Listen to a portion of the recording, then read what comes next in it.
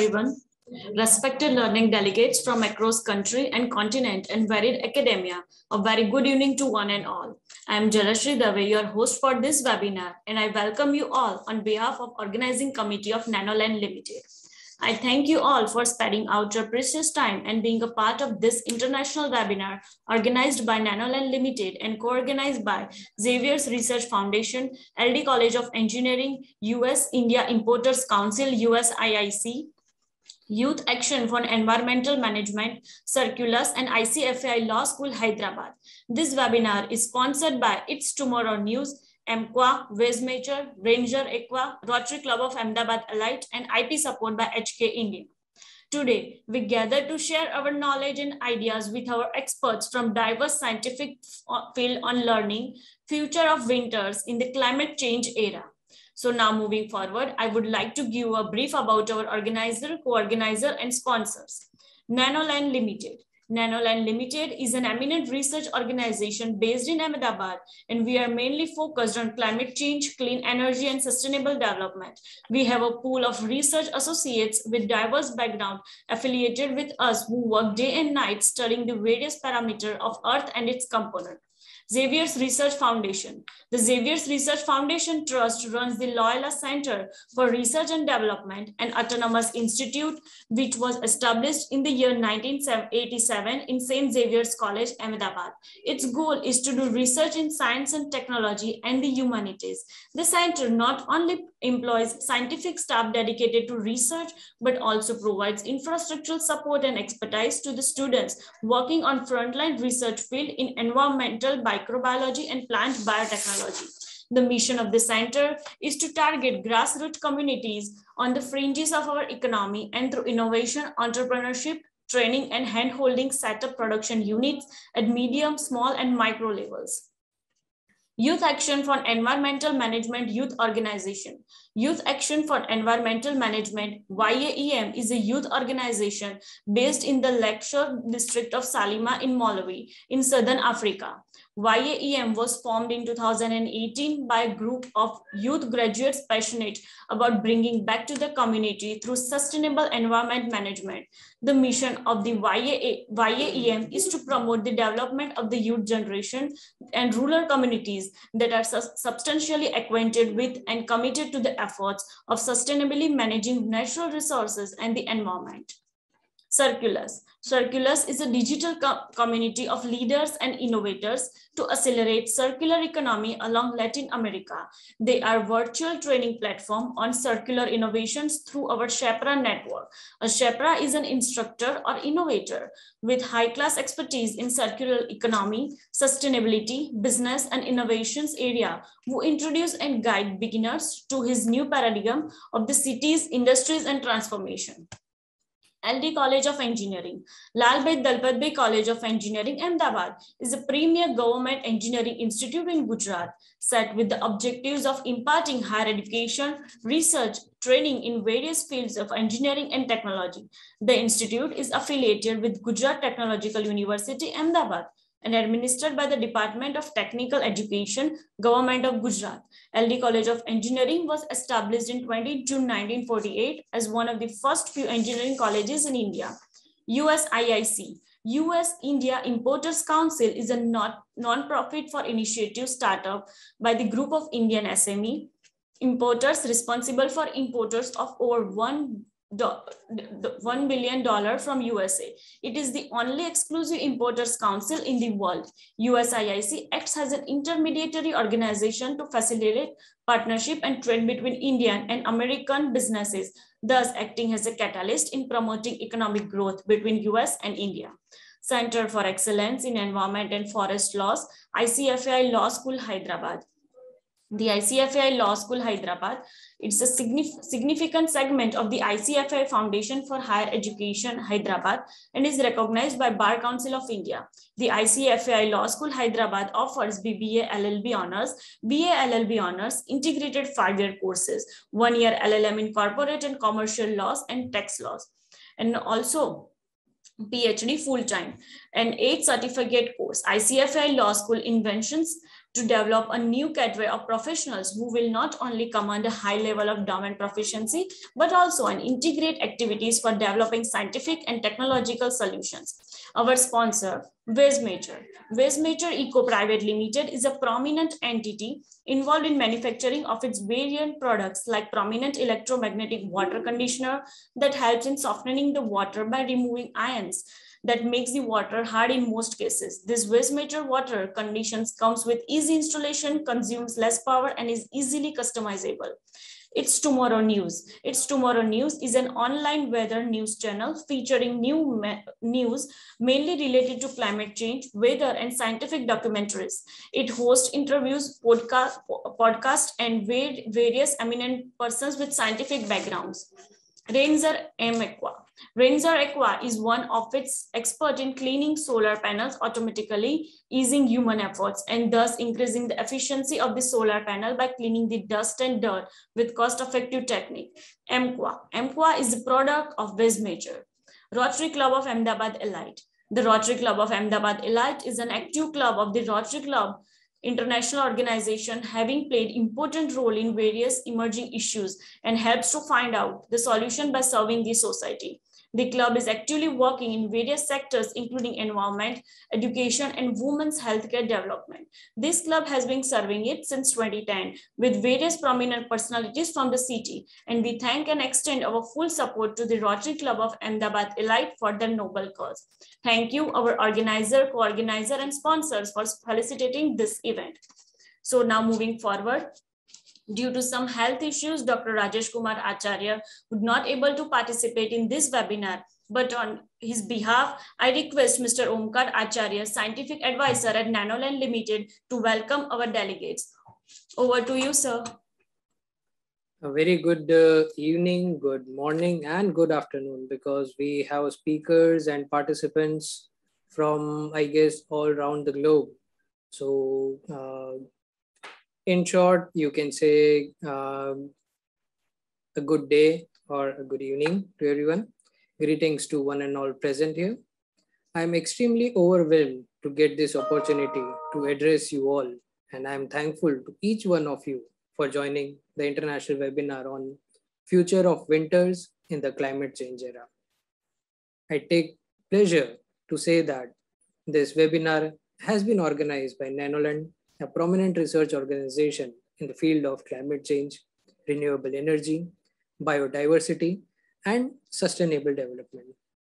The organization felicitates such webinars to enlighten young minds and promote the participation of the general and scientific audience at all levels. I am compelled by all the speakers and experts from various parts of the world who took their time out and joined today to be a part of this international webinar. We are honored to have you all with us. On behalf of Nanoland and its organizing committee, I feel proud in welcoming our elite speakers of this international webinar, who all are from different corners of the globe. The motive to organize today's international webinar is to learn the adverse effects of climate change on our shifting weather patterns. We have been experiencing drastic changes in our weather patterns that have directly or indirectly impacted us and our biodiversity as well. Through our experts, we will learn the ways to mitigate climate change and new adaptation techniques. I would not take a lot of your time, and I would like to take this opportunity, and I feel privileged to introduce our eminent speakers, Dr. Matchere, who is also my guide for my PhD right now. We welcome you, sir. Mr. Thokozani from Malawi, we would like to welcome you as well. Dr. Alina, she's from London, and we would like to welcome her as well. Professor Dr. Suhas, who is the head of Department of Life Science at Junagadh. We would like to welcome you, sir, as well. Mr. Mauricio, who is from the other side of the globe for India and Colombia. So we would like to welcome you as well.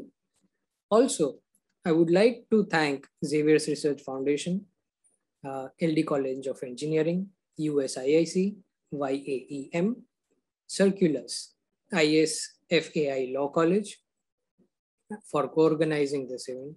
I also would like to welcome the representatives from It's Tomorrow News, MQA, Matchere, Ranger, and Rotary Club of Ahmedabad-based, and also all the participants who has joined us today to gain some knowledge on climate change and its impacts. And last but not the least, I would also like to welcome representatives from HK India for providing their IP support. Thank you. Thank you so much and welcome everyone. Thank you very much, sir. So let's move forward. May I please welcome once again our dignitaries on the dais. Dr. Matchere, Professor, Department of Botany, Bioinformatics and Climate Change, Gujarat University. Mr. Thokozani Matchere, Co-founder and Programs Coordinator at Youth Action for Environmental Management, Malawi. Dr. Alina, Congreve, Associate at Local Government Information Unit, London. Professor Dr. Suhas, Vyas, Professor and Head, Department of Life Science, Bhakt, Kavi, Narsinh, Mehta University, Junagadh. And Mr. Mauricio Zenteno, Casas, Co-founder and Circular Innovation Director, CIRCULUS, Mexico and Colombia. Move forward with our next speaker, Dr. Alina Congreve. Dr. Alina Congreve is an associate at Local Government Information Unit, London. She is an experienced built environment and climate change professional with 18 years experience working in higher education, public policy and innovation. Her main specialties are placemaking and spatial planning, city scale mitigations and adaptation to climate change, low and zero carbon building ecosystem services, and natural capital design and delivery of professional and higher education programs. She has undertaken a broad range of applied research projects working for think tanks, professional bodies, and membership organizations. So now I request her to present her views with us. Over to you, ma'am. Thank you for that kind introduction, and sorry to our participants for some of the technical issues we're experiencing this morning. It's great to get views from so many people all around the world, but that sometimes means that the internet isn't always with us. So hopefully we'll be able to resolve those problems. And sometimes I find it helps if I sit right next to my box. So that's why I'm in my living room at the moment, sitting right next to my internet box. So hopefully you'll all be able to hear me okay. But do put a little note in the chat if there are any problems, and we'll try and resolve those. But hopefully everyone can hear me okay. So I'm going to start sharing my screen now and have a short presentation. Yes, good, thank you. A short presentation to share with some insights from us here in London. So just sharing my screen now. Okay. So as I was introduced, I work for an organisation called the Local Government Information Unit. And that's a membership organisation for local authorities based here, city councils, based here in the UK, also in the Republic of Ireland, and more recently in Australia. And it's there to provide people working in city governments with insights and expertise and briefings that they can use to help inform their work. They're often very busy people and don't have the time to go and read academic papers and academic research. But it's very important that their work is informed by the latest thinking. So my role there is to take that academic research and those briefings and to put them in a short and digestible format so people who are busy working city councils can engage with that material. And I've been asked to speak today to share some research I was doing this time last year, putting together some of that information for city councils about how we respond to winter, particularly how we respond to winter in an era of COVID and an era of climate change. And that's what I'll be sharing with you in the next 15, 16 minutes. Just get rid of that. At the top, that's something to annoy me. We've seen in the past year an unprecedented level of disruption. So COVID around the world has changed so many things about how we live our lives, how we interact with our families, how we work, how we socialize, and also how we care for one another. And in many ways that perhaps prefigures the much greater disruption we will be experiencing in future with climate change. So the kind of changes we've all had to make over the past 18 months are perhaps quite modest compared to the kind of disruption and changes to our lives we'll be experiencing in future with climate change. And it's posed a real challenge for many of us in how we make those changes and how we respond.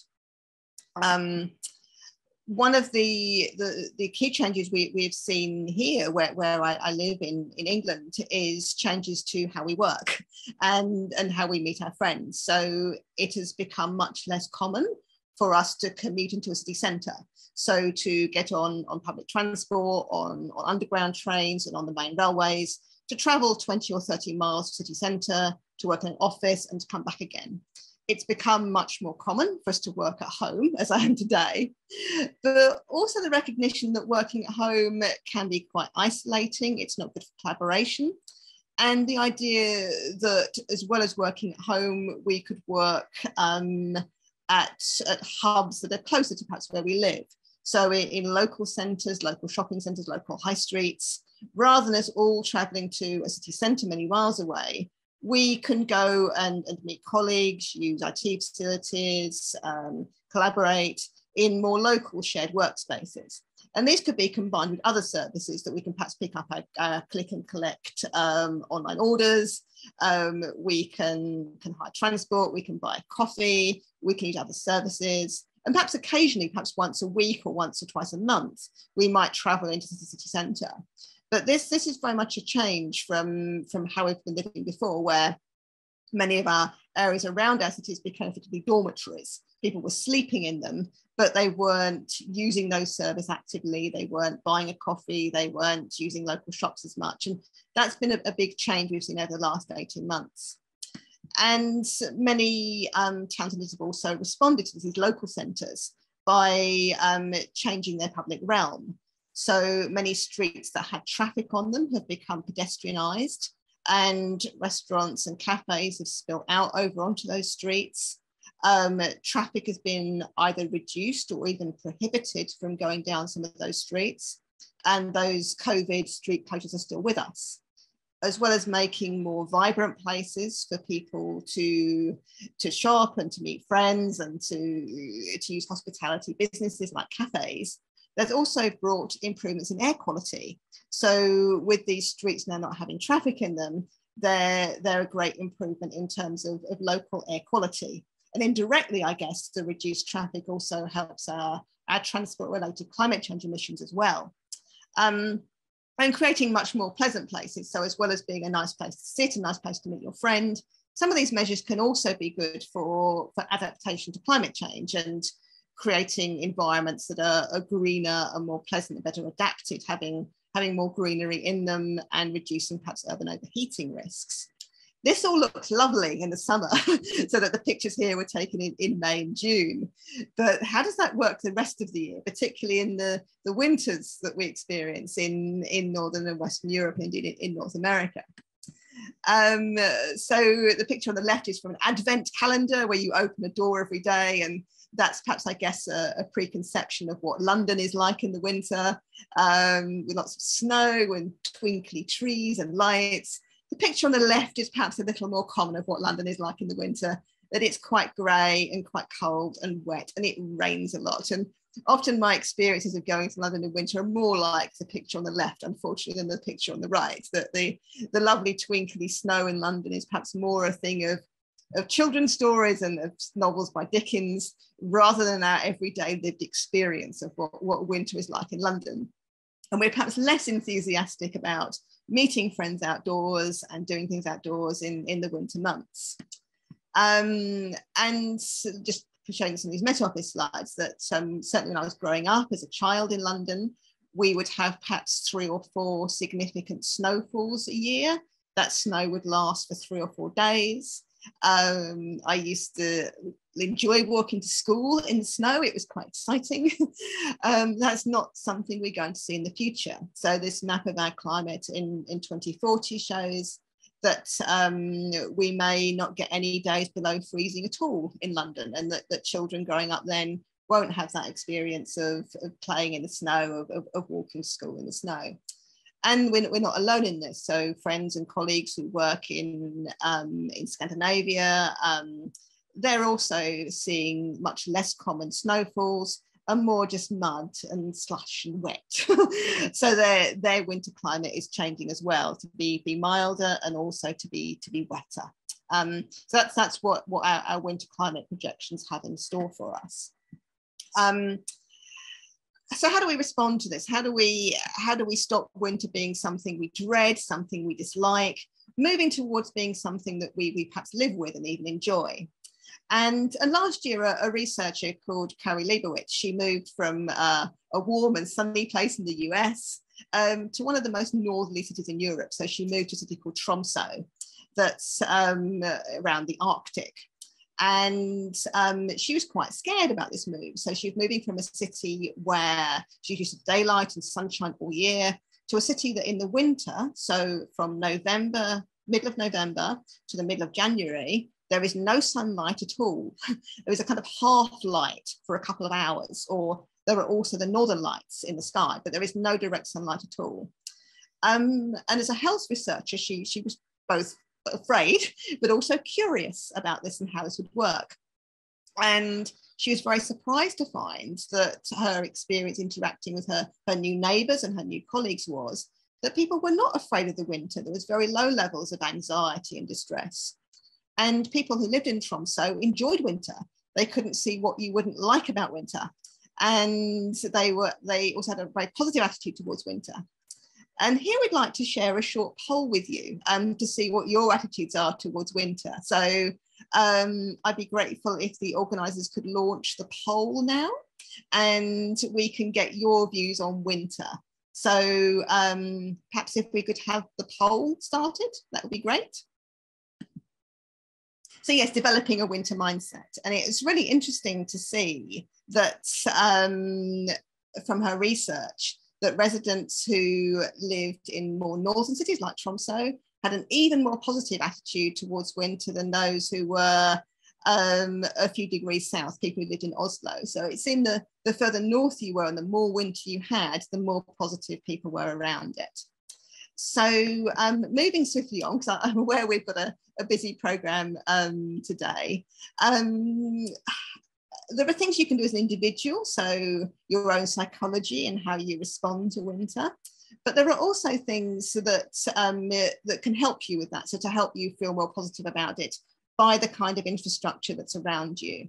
So we've seen many hospitality businesses here responding to people's desire to keep socialising out of doors and meeting their friends out of doors, which from a public health perspective is much safer than meeting your friends indoors, and putting new facilities in place, whether that's a small local business putting in these cabins here so people can meet friends and family outdoors, through to this much more elaborate case here, which is at Somerset House in central London, where there are always little igloos where people can socialise and again meet their friends in a safer setting than in a crowded restaurant.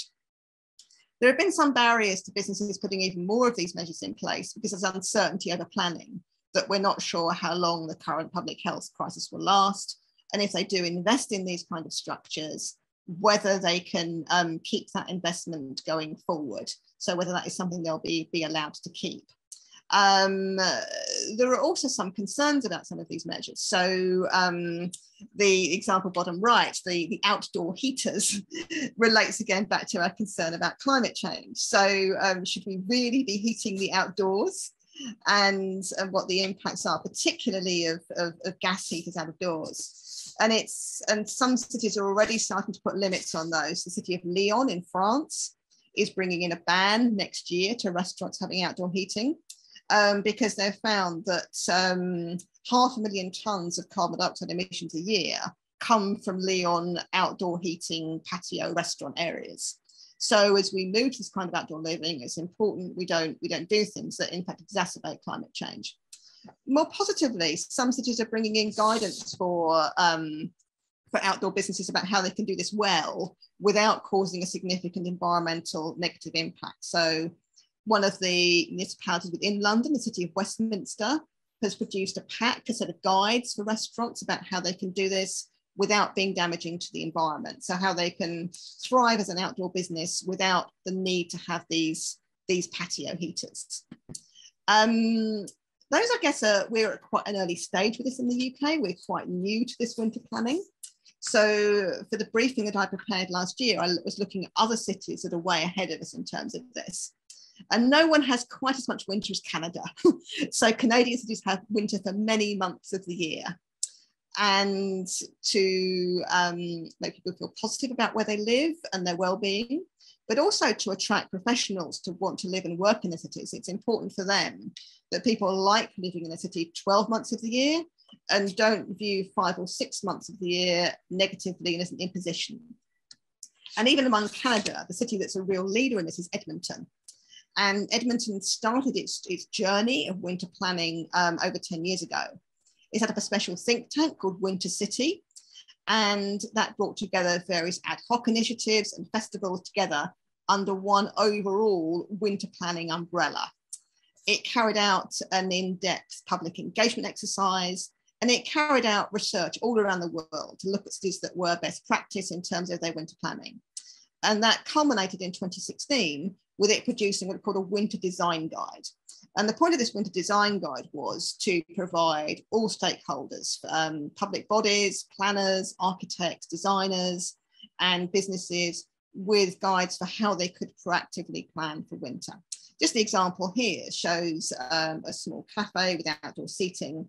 And the furniture here can be moved. So as the sun moves around in the sky, you can move the furniture. So your customers will always be sitting in the sun.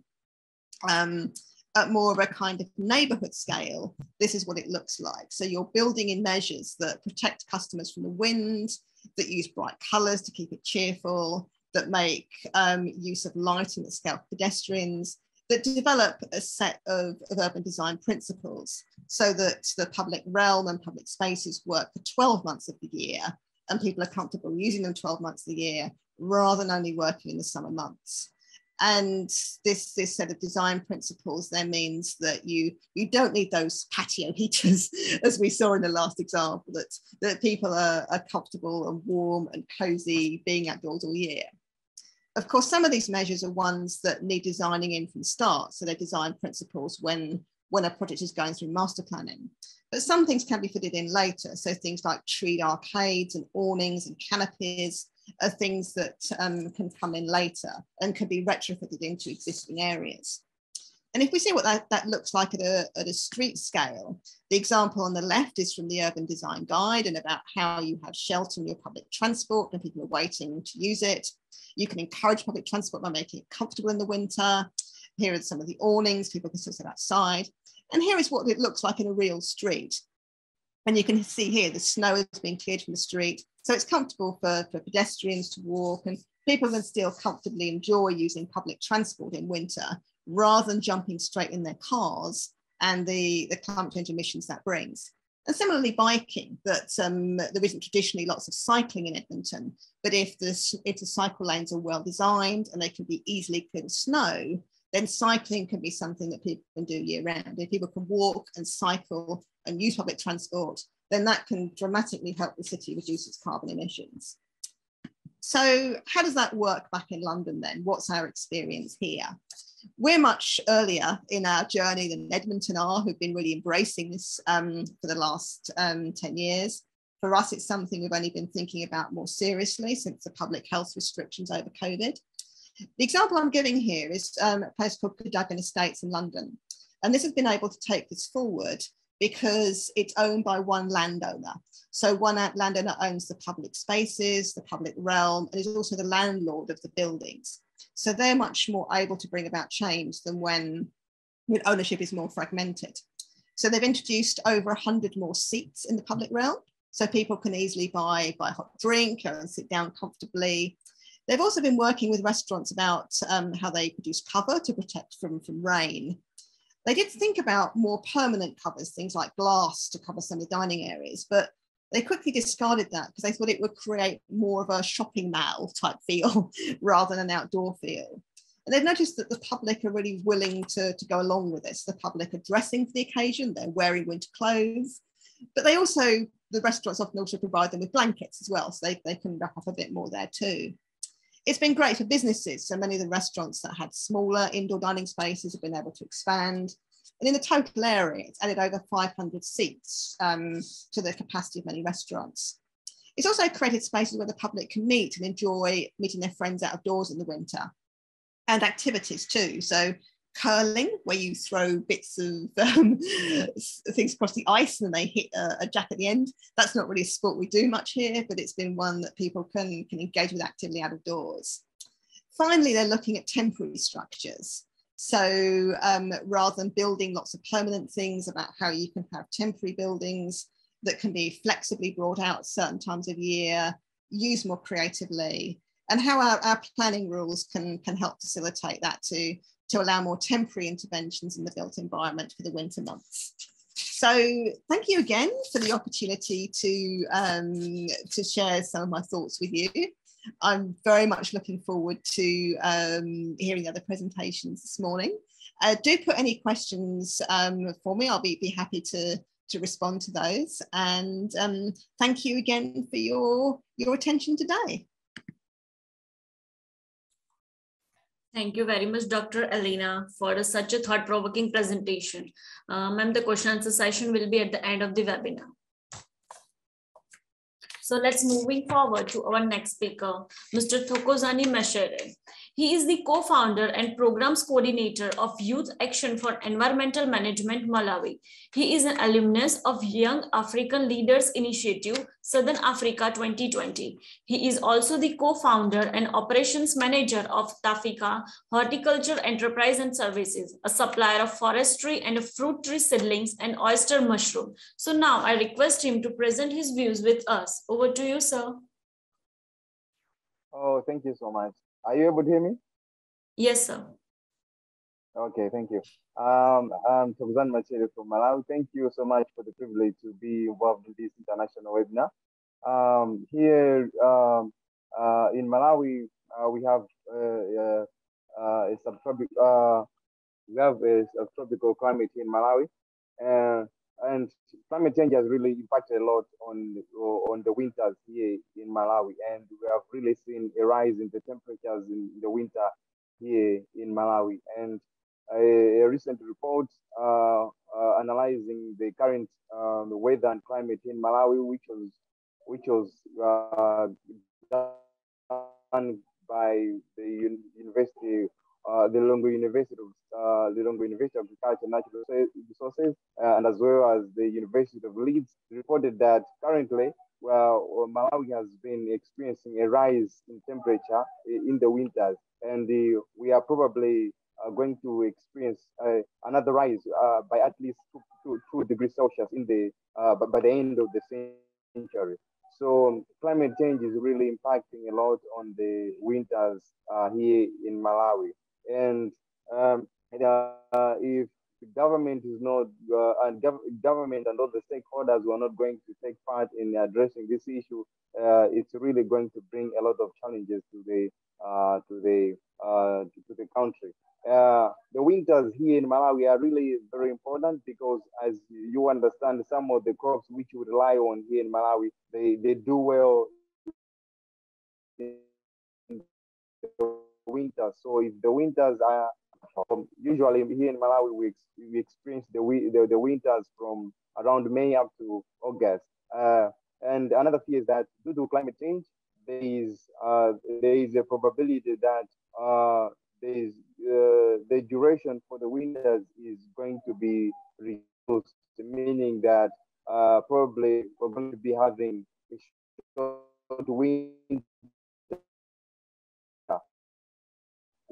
with higher temperature, so on the development of the nation of Malawi and as well on the welfare of people. And it's really important that we address this issue urgently. And I really look forward to the commitment of the government regarding all the pledges that the government had made at the recent COP26 in Glasgow.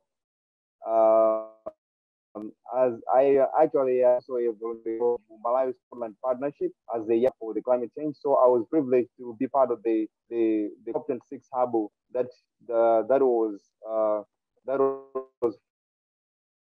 following the deliberation to get the wishes in Glasgow, and I really look forward to seeing the government and stakeholders being really committed to the pledges that they made at the COP26. And as a youth as a co-founder of Youth Action for Environmental Management, we really have a unique approach in our addressing to climate change. Our unique approach is that we have noted that most of the projects that are addressing climate change, they lack a concept of promoting the people to have their own enterprises which are climate friendly. I'll give an example. Most of the projects, they just go to most of the stakeholders, NGOs, they just go to the rural areas. They tell the people to stop, and yet the people, they rely solely on the trees for their well-being. So it doesn't make sense, as someone said, that for you to effectively live a bad habit, you have to replace that bad habit with a good habit first. So it's really difficult for the people to stop cutting trees when you're not showing them the way. So as a youth organization, me and my colleagues, when we go out there to the rural communities to tell the people to stop cutting the trees, we also help them to learn some skills on climate-friendly enterprises, such as mushroom production. As the host has already said, that we're also into mushroom production. So we promote the climate-friendly enterprises such as mushroom production, the setting of fruit seedlings, so that there should be a smooth transition from the bad habits which are destroying the environment to the climate-friendly enterprises. And with this unique approach, we're going to see more sustainable projects. And if you have more sustainable projects, it means we're also going to be able to effectively address the issue whereby the winters are really being challenged.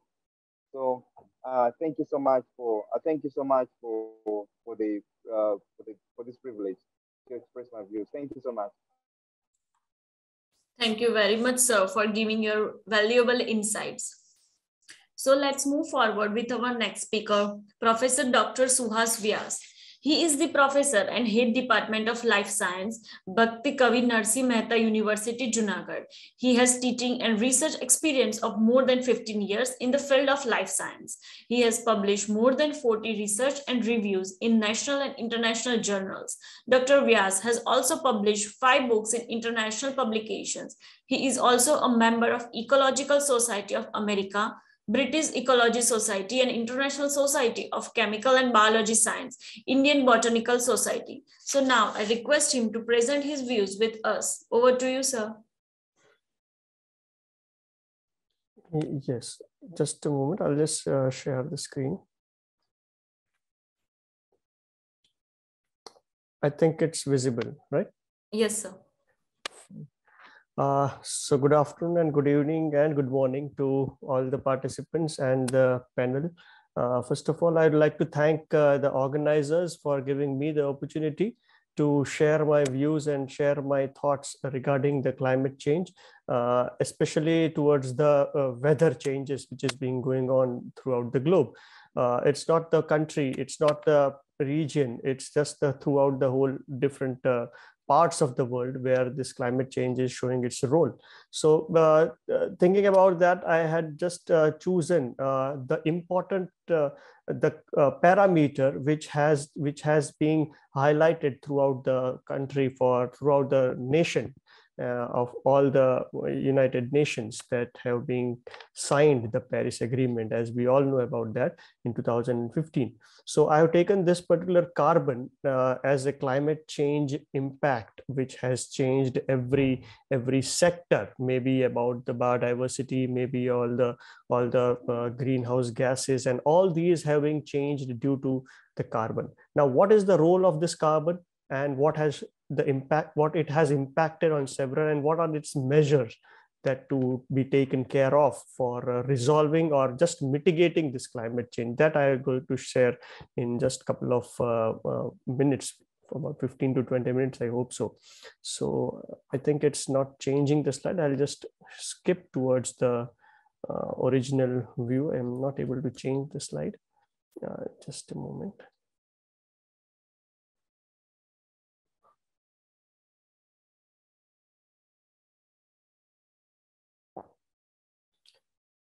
Yes, now I think it's changing. I hope it's visible, right? We are all thinking about the meetings. We are all thinking about different scenarios where we can disclose or we can aware about this global warming, sea level rise and extinction. But up till now, the measurements which is to be taken are in progress. We are looking at the goal. We are looking at the target. But for achieving that target, that is a difficult task which we need to perform, and it's the high time to perform that particular process through which we can mitigate the climate change. That part we have to understand. So in this particular presentation or in this short session, I'll be discussing on what is about the climate change and what are the effects of the carbon which is playing its role in the climate change, and what are the solutions. There are various types of solutions which we can prefer or which we can see in different types of reviews and literatures. I have mentioned over here only one important one which can change the scenario for help in the mitigation of the climate change. I'll talk about that later on. So climate change, as we all know, and Alina and my co-colleagues all have been referring this particular climate change.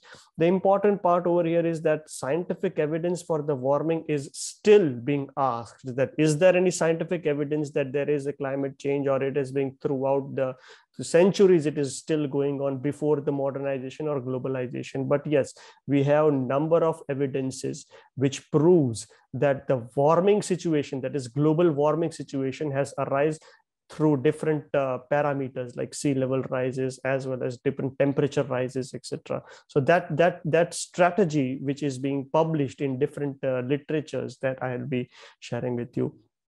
As I told you, that there are evidences which are still being asked. The first evidence which we can see or which we can realize, that the sea level rise throughout the last, 95 up till 2020 is being reflected in this particular graph. We can easily determine that, okay, this is the trend which is being going on. And if the Paris Agreement is not being followed, then it will shoot up like anything. If you consider millimeter per year, that is about 3.4 millimeter that sea level is rising. If the current scenarios still persist, then it's very much sure that there should be drastic changes in the weathers which we are talking about. That may be summer, that may be winter, or that may be any of the monsoon or rainy seasons, especially in the Asian continents. The second one, if you can see the temperature rise, right? We are talking about the winters. But this winter, as my earlier co-speakers has referred, that the change in the winters are also being seen, where there was snow, which was being considered to be more pleasant and more fascinating, that has been changed into rainy seasons or in the precipitation in the form of water, just due to the temperature rises, right?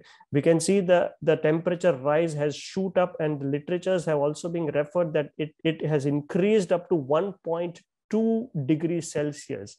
And if it is not being stopped, or if some concrete steps are not being taken, then it can go up to 2 degrees Celsius as well.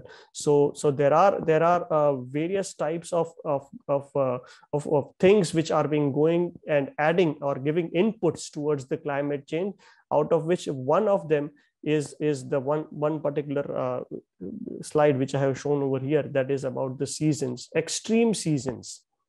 Now we can see that there were colds, there were hot seasons also previously before the centuries.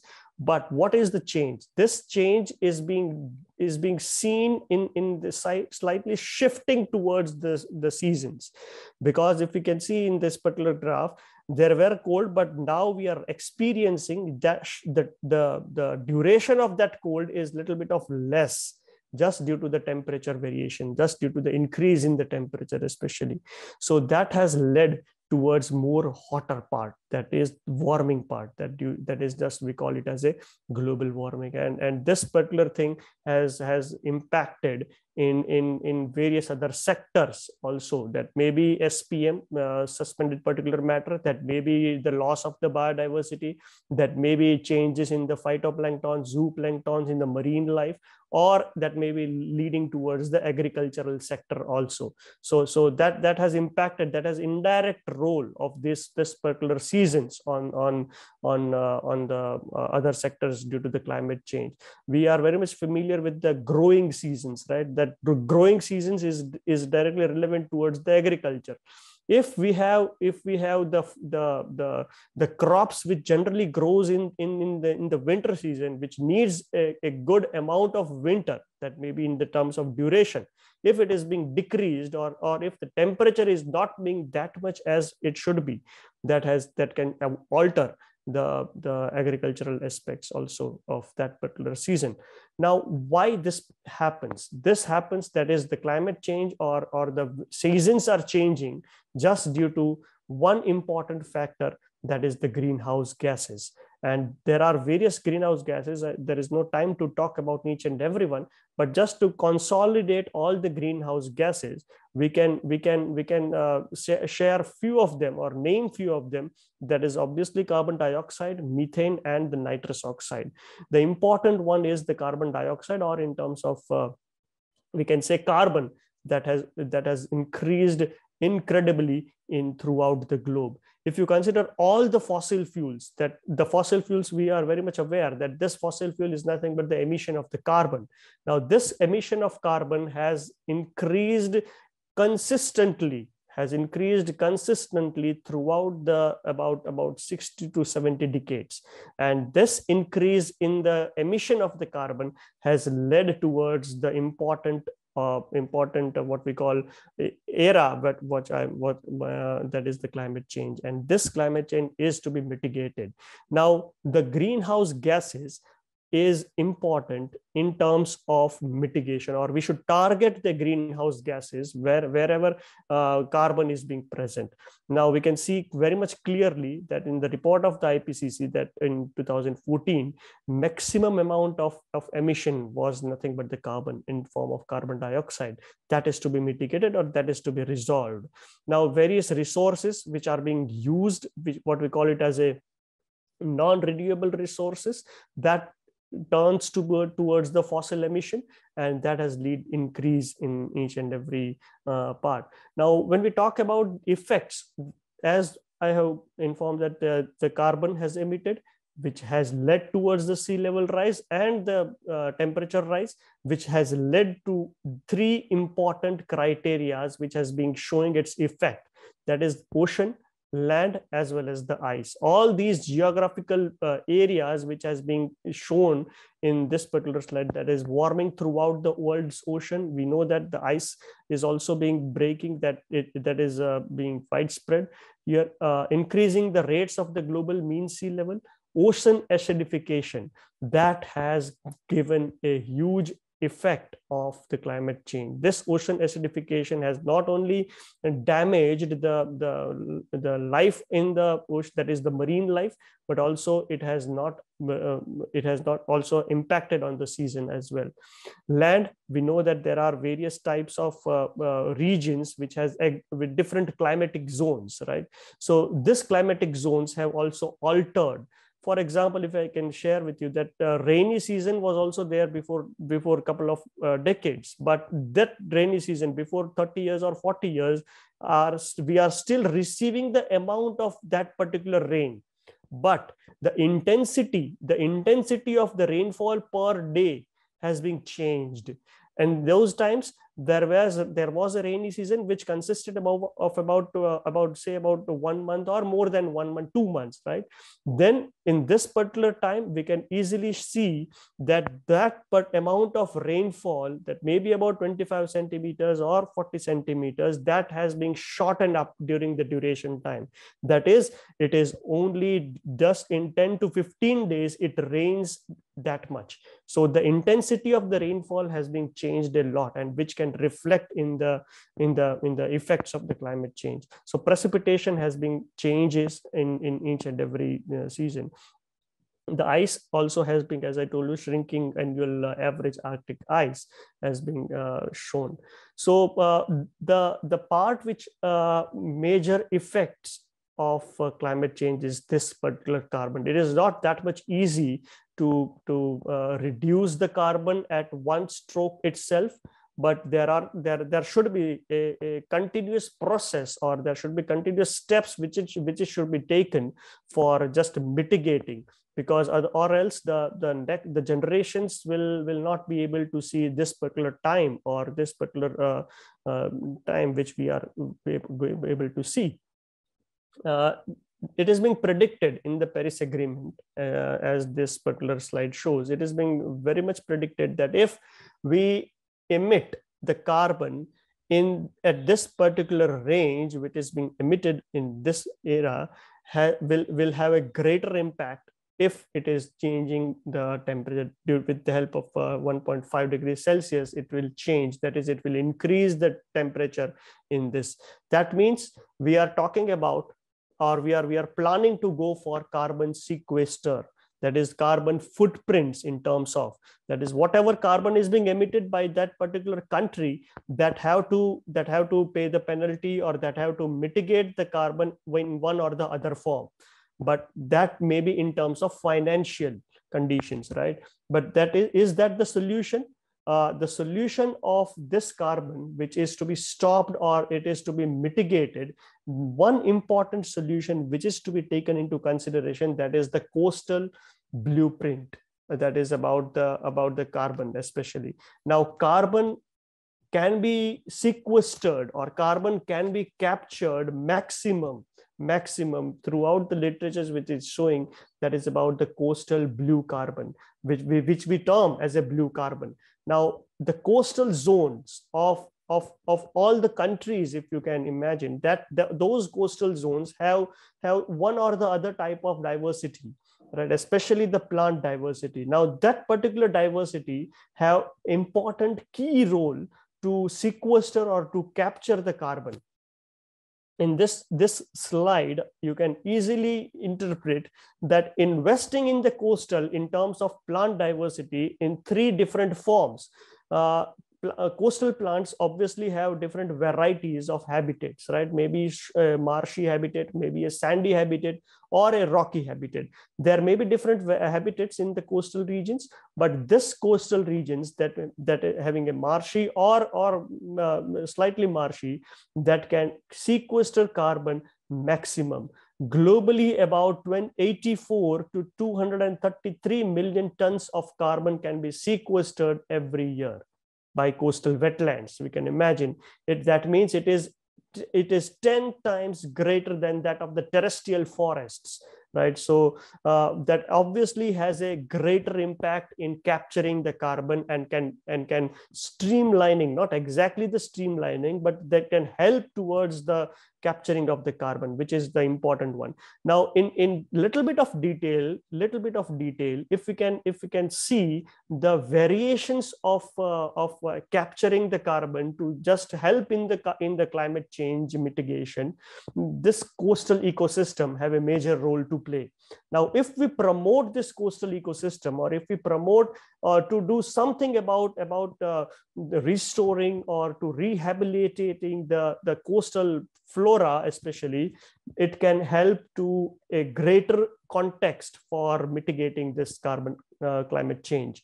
If the slide easily can be interpreted that the last 3 points, that is tidal salt marshes, mangrove areas, as well as sea grasses in the coastal zones, have a large impact of sequestering the carbon, and not only double or treble, but it has more than 10 times of impact, which can be easily being capturing the carbon especially from the atmosphere. And there are different ways also. That means by the plant itself and the soil, which can help to sequester the carbon. Now, I think this particular slide is showing that what type of plans can be done for sequestering the carbon, which is still being pending for the future to capture the carbon through this blue carbon and resources to mitigate the carbon. Now, one thing can be done. This is the form of a solution type. We can just analyze these things, that the mangroves, the salt marshes, as well as the seagrasses, first of all, can be extended. That means they can be calculated that what is the current scenario, how much carbon can be captured by each and every individual species, that is individual type of species present on the coastal areas, and monitoring, of course. That three important tasks is to be searched, or is to be researched in terms of data collection, etc. Number two, that maybe count out the emissions for healthy and degraded system, which are being degraded. It can be established, as I told you. It can be measured which type of plant species can have best adaptability towards those coastal areas, and what type of models can be prepared to just change the scenario of the climate change, to which can sequester the carbon. And what is the estimate of storage and emission from the priority areas? There are various types of industries which are being also established on the coastal areas, so that they also emit the carbon, and eventually they can restore the carbon in the coastal areas. Restoration of mangrove forest as well as the estuaries, because estuaries play an important role. They have a condition of fresh water as well as of the coastal areas, which has a maximum diversity of not only plants but also of the zooplanktons and other animal sources also. Estimation of greenhouse gas fluxes and mangrove seagrasses, which can have factors which can be influencing it. So these are some of the things which can be done in the future for mitigating the climate change.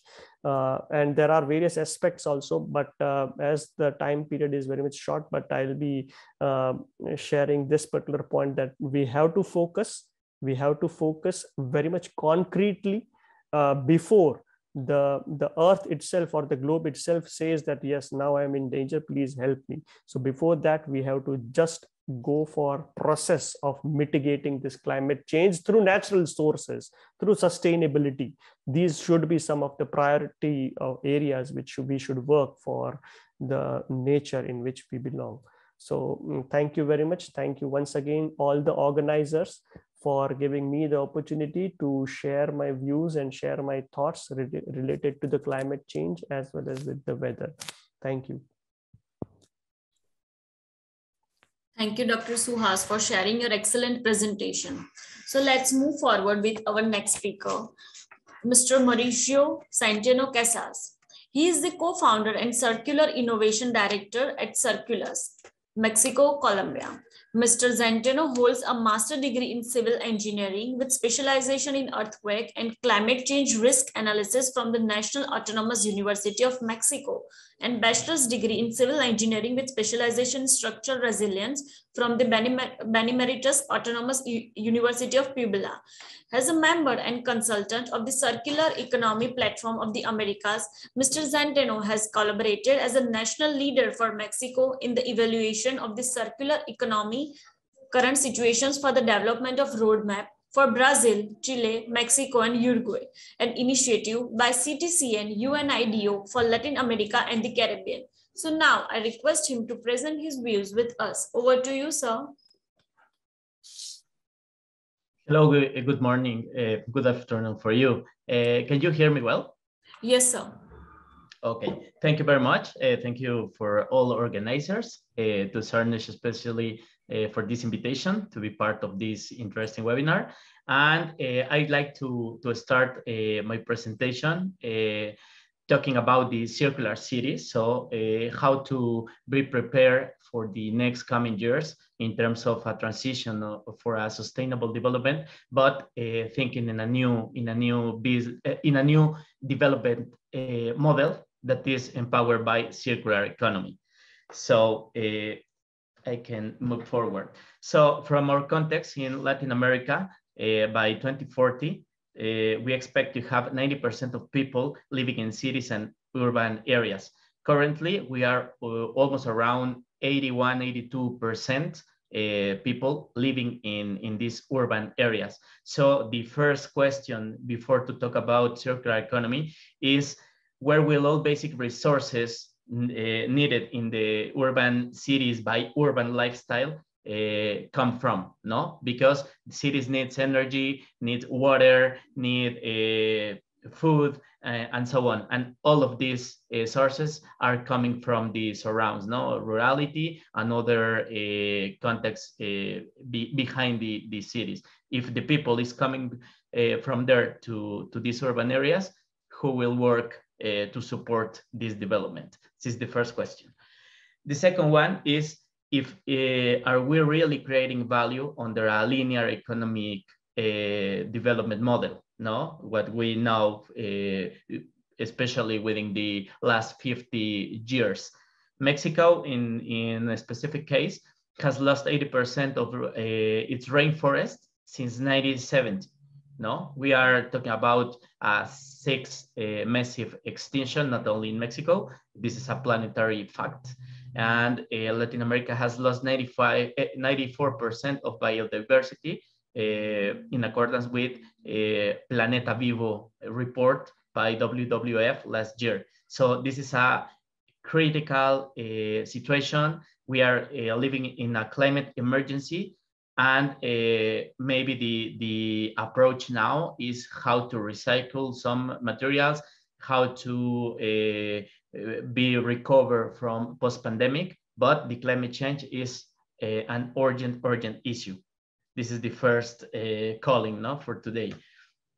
The third question is if the SDGs and the Agenda 2030 is really achievable under a linear economy approach. In my opinion, this is a paradox, because linear economy is the antithesis of what we need in sustainable way. The evidence shows us that a higher purchasing power for people increase the production, increase the consumption, increase the waste generation. So this is clear, no? For citizens coming from high-income countries are wasting and over-consuming around 25% more than citizens coming from middle or low-income countries. So if we need to eliminate the poverty on these countries, it means that under a linear economy approach, all these people will require more consumption of natural resources, more waste generation, and then pollution. So this is a big paradox. That's why we need to switch to a new economic development model.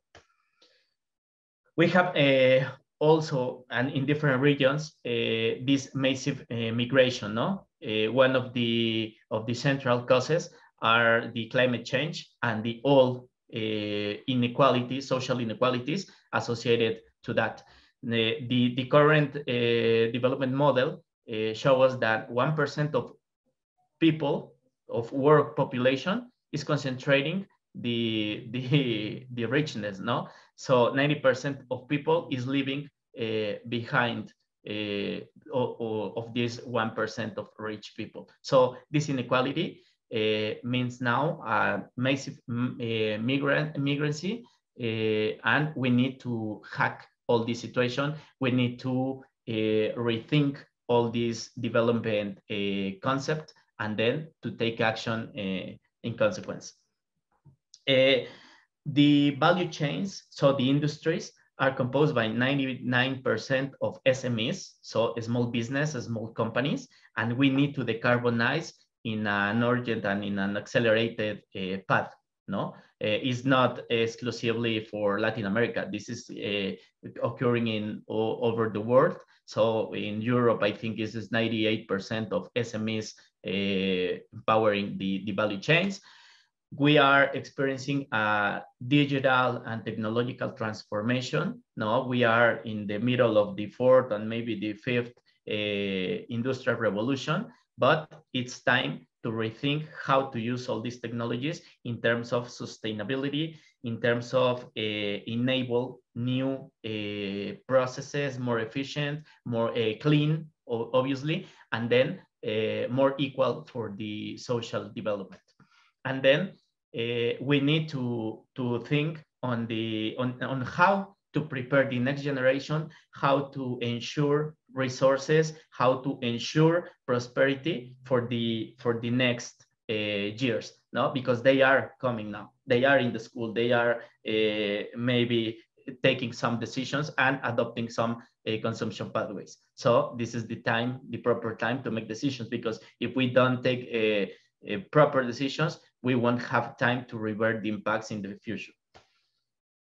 So the fourth question, is it a sustainable future? No, the pandemic is just a symptom about this unsustainable model that we have everywhere.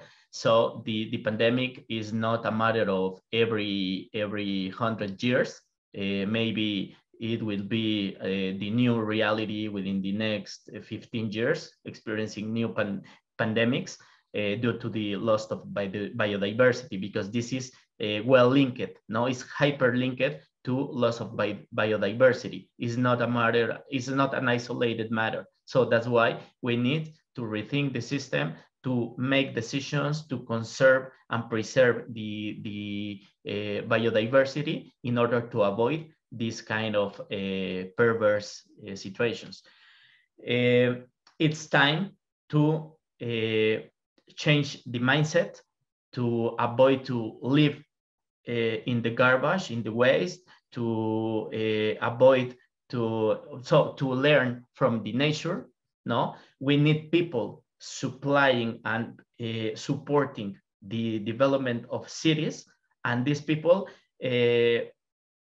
must find opportunities to get a better life, no, to get a fair trade opportunities and so on, education and all of this model of social development. So the planet boundaries are very, very close to be overpassed. No, I like this quote by Barack Obama because this is very powerful. No, we are the first generation to feel the impact of climate change, but we are the last generation that can do something about it. So every single decision that we cannot take in the proper time, so now we won't have any time to revert these impacts. So this is the time to make a decision, or to go for to take one of these two ways. No, the climate change, the unstoppable environmental degradation, or regeneration of systems, a regenerative model, a restorative system. So the circular economy is quite two-way strategies. No, in one way, we need to decarbonize all the energy system because winter is coming, because we need to switch for new sources. We need to consume energy intensively, not only for industrialization, but also for comfort and livelihood. We need to create massive jobs because we are in the middle of an economic crisis globally. We need to recover materials because we cannot go for more extractive resources because it means more environmental degradation. We need to stop emissions, so greenhouse gas and methane emissions. And we need to reduce consumption, to reduce the water stress, and to reduce dramatically the virgin materials processing in the industries. So we have the technology to empower the systems with a clean energy. We have technologies, we have business models to transform the infrastructure and the lifestyle in cities. We need to start to think in the future in a sustainable way, no, to make decisions from the design of products, from the design of technologies, because this design stage is determining or predefining what impacts we'll have in the near future when these technologies won't be usable anymore. we need to change the value chains. No, we need to create new associative models. We need to support the big corporations, but with a more symmetric system with SMEs and with other players in the local context. It's time to regenerate resources, to renew all these materials, all these resources that we need today, but ensuring the resources that will be required by the next generation in the coming years. We need innovation. We need to start with research and develop new materials, new solutions, new technologies. And the academy and the researching centers are the main or the key actor to play this role.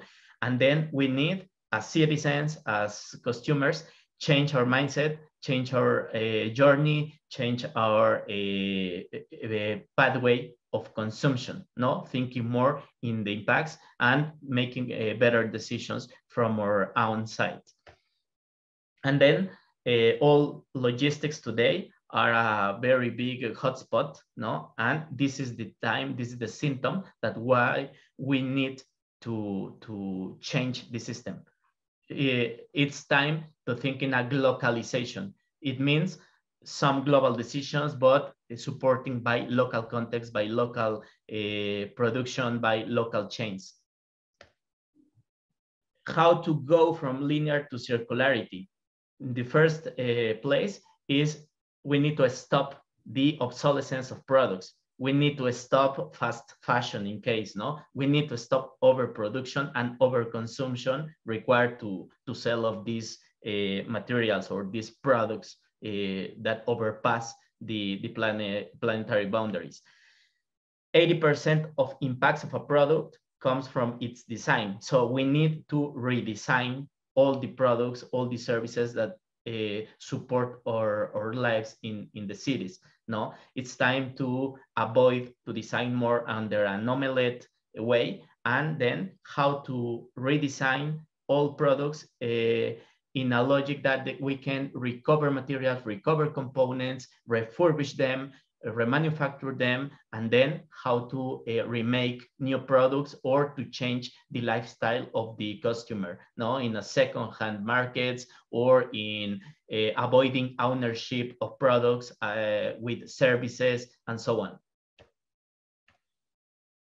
The biggest paradox of this current linear system is that we are consuming massively the more elemental resources, no? In the case of water in Mexico, 70% is being consumed by agro industry, no?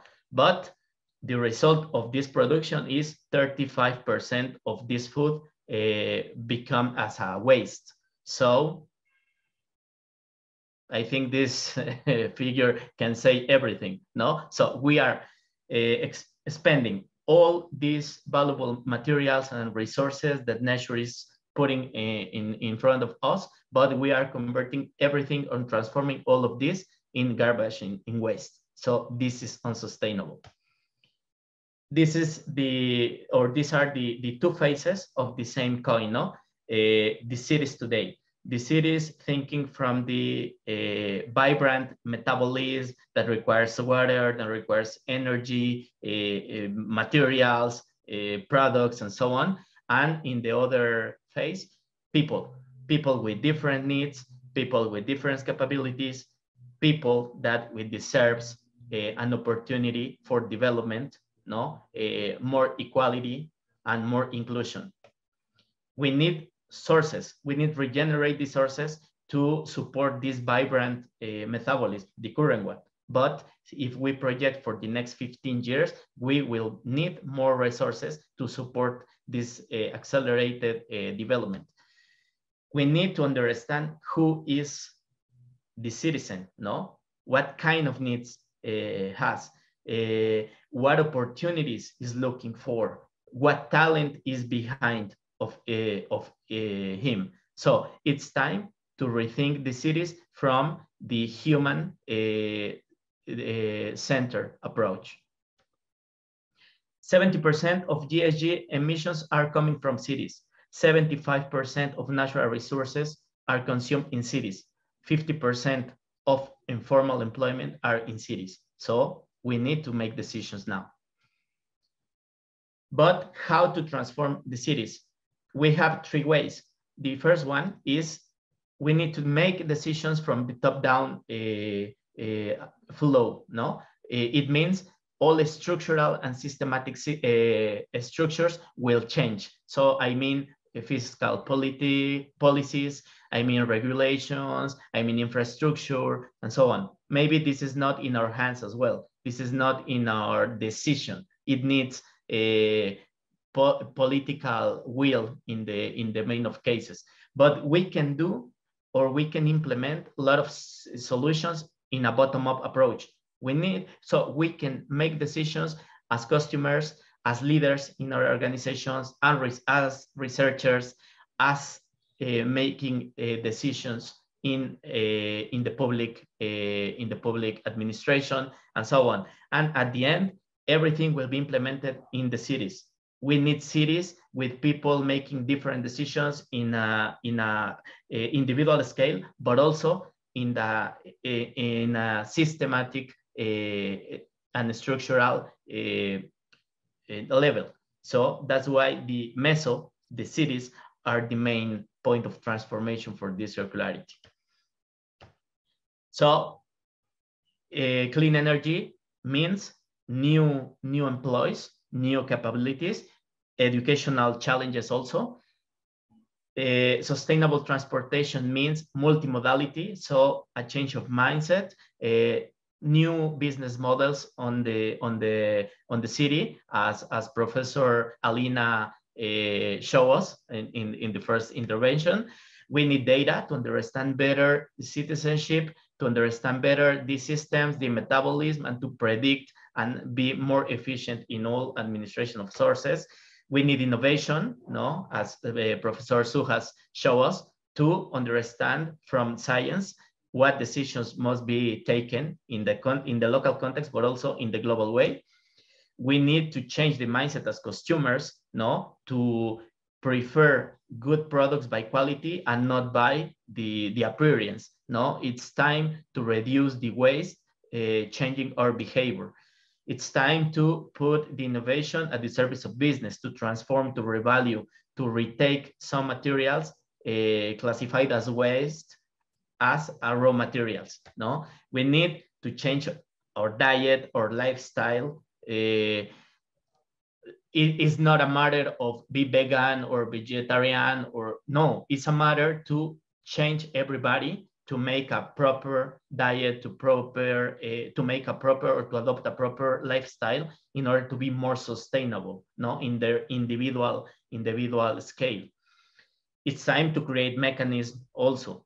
This mechanism to make traceability, to allow products, components, materials to return through reverse logistics, and then to reincorporate in new industrial cycles. It's time to change the behavior of citizens, no, to change the mindset of people in the streets. It's time to learn from nature, because nature is a generation zero waste. So we need to understand all these processes, and then to bring our all systems, all productive systems. And it's time to empower others, to empower next generation, to empower new businesses, to empower new employees.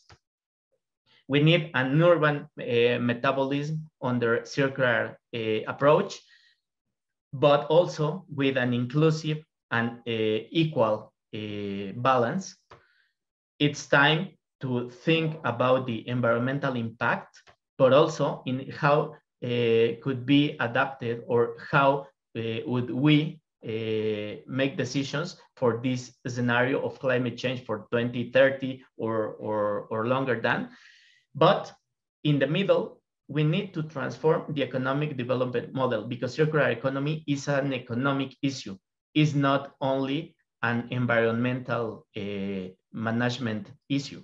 That's why if all the approach or all the attention is put on the economical way, we have an opportunity to create prosperity, to create better conditions of development for everybody, and to avoid to leave behind people. And then we need competitiveness, no? We need innovation, and we need to make this transition to Industry 4.0 cleaner and efficient and more efficient as well.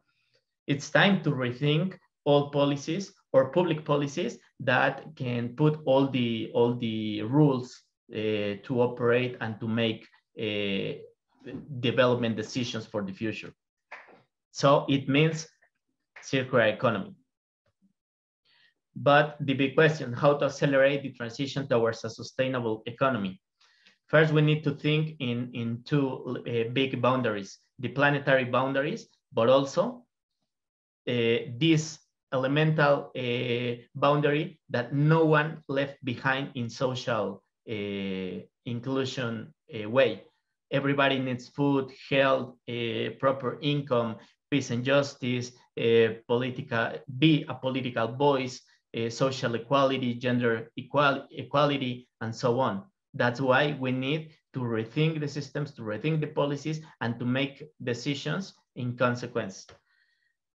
It's time to avoid to think in the planet as a big warehouse of raw materials, and switch the mindset towards regenerative systems, because we need new resources to be more productive, but also next generation will need it.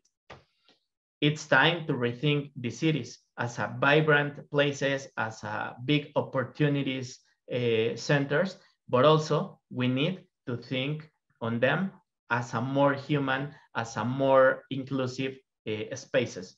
Not more human only because we are more people. We need to be more people, but we need to more human people. So the circular economy is it's full of opportunities. No, we are talking about circular supply. We are talking about eco-design of products, change or switch from a consumer of some products to adopt services, to create new markets as a second-hand markets or revalue of materials markets. It's time to empower people for remanufacture, for reparation, to share assets in order to create value and to retain this value, avoiding to leak this value to landfills or to emissions as well. We need to make traceability. It's time to get data and to understand with this data not only the efficiency of systems, but also the needs of people, if we can be capable to adapt to this climate change, and to have all this information as a starting point for innovation, to develop new solutions, to develop new products and services for the markets. We as a humankind spend long time thinking in the wrong way. No, recycling is not enough today to revert the climate change or to revert the current climate emergency. We need to rethink the system to prevent waste, to reduce at the minimum, but also to reincorporate all these materials, components, products to new production systems. We need in the first approach and in the highest level to create roadmaps, circular economy roadmaps. So what is the route for this transition for an organization, for a sector, production sector, for a city, for a public policy?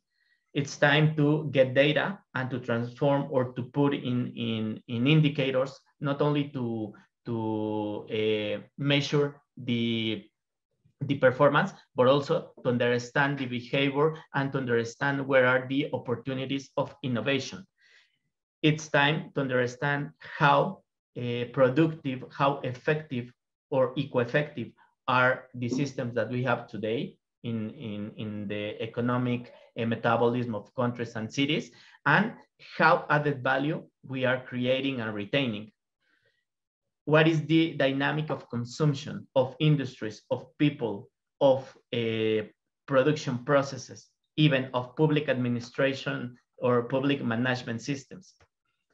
And this is the new phase of a city, no? It's necessary to get this kind of picture of a city to understand better what is in the inflow, what is in the outflow, because if we have no clear what is coming and what is going out, nothing will change. We have no information to make better decisions in terms of technological adoption, in terms of new business creation, new regulations, adaptation for the coming years, and so on. At the end, this road mapping will allow us to make proper action plans and then to establish responsibility and key roles for each actor of the city. I mean, citizens, authorities, academy, and then the private sector. This is a win-win-win approach. If we have a circular industry, we are more competitive as industries. We can find or develop new businesses and new markets. We can get this business resilience, no, on this scarcity scenario where we cannot have all these resources available as today or as in the past years. As citizens, under a new pathway of consumption, we can create a more sustainable culture to deploy education, to deploy new jobs, opportunities for the coming people or for the coming generation. And we can empower or enabling all these prosperity opportunities for all people in the cities. From the sustainable public administration is not only a matter of resources efficiency, because it's important, but is also how to get or how to reach these strategic and sustainability development goals, how to attract new investors to our cities or to our territories, and then how to increase the tax collection, because this is a very, very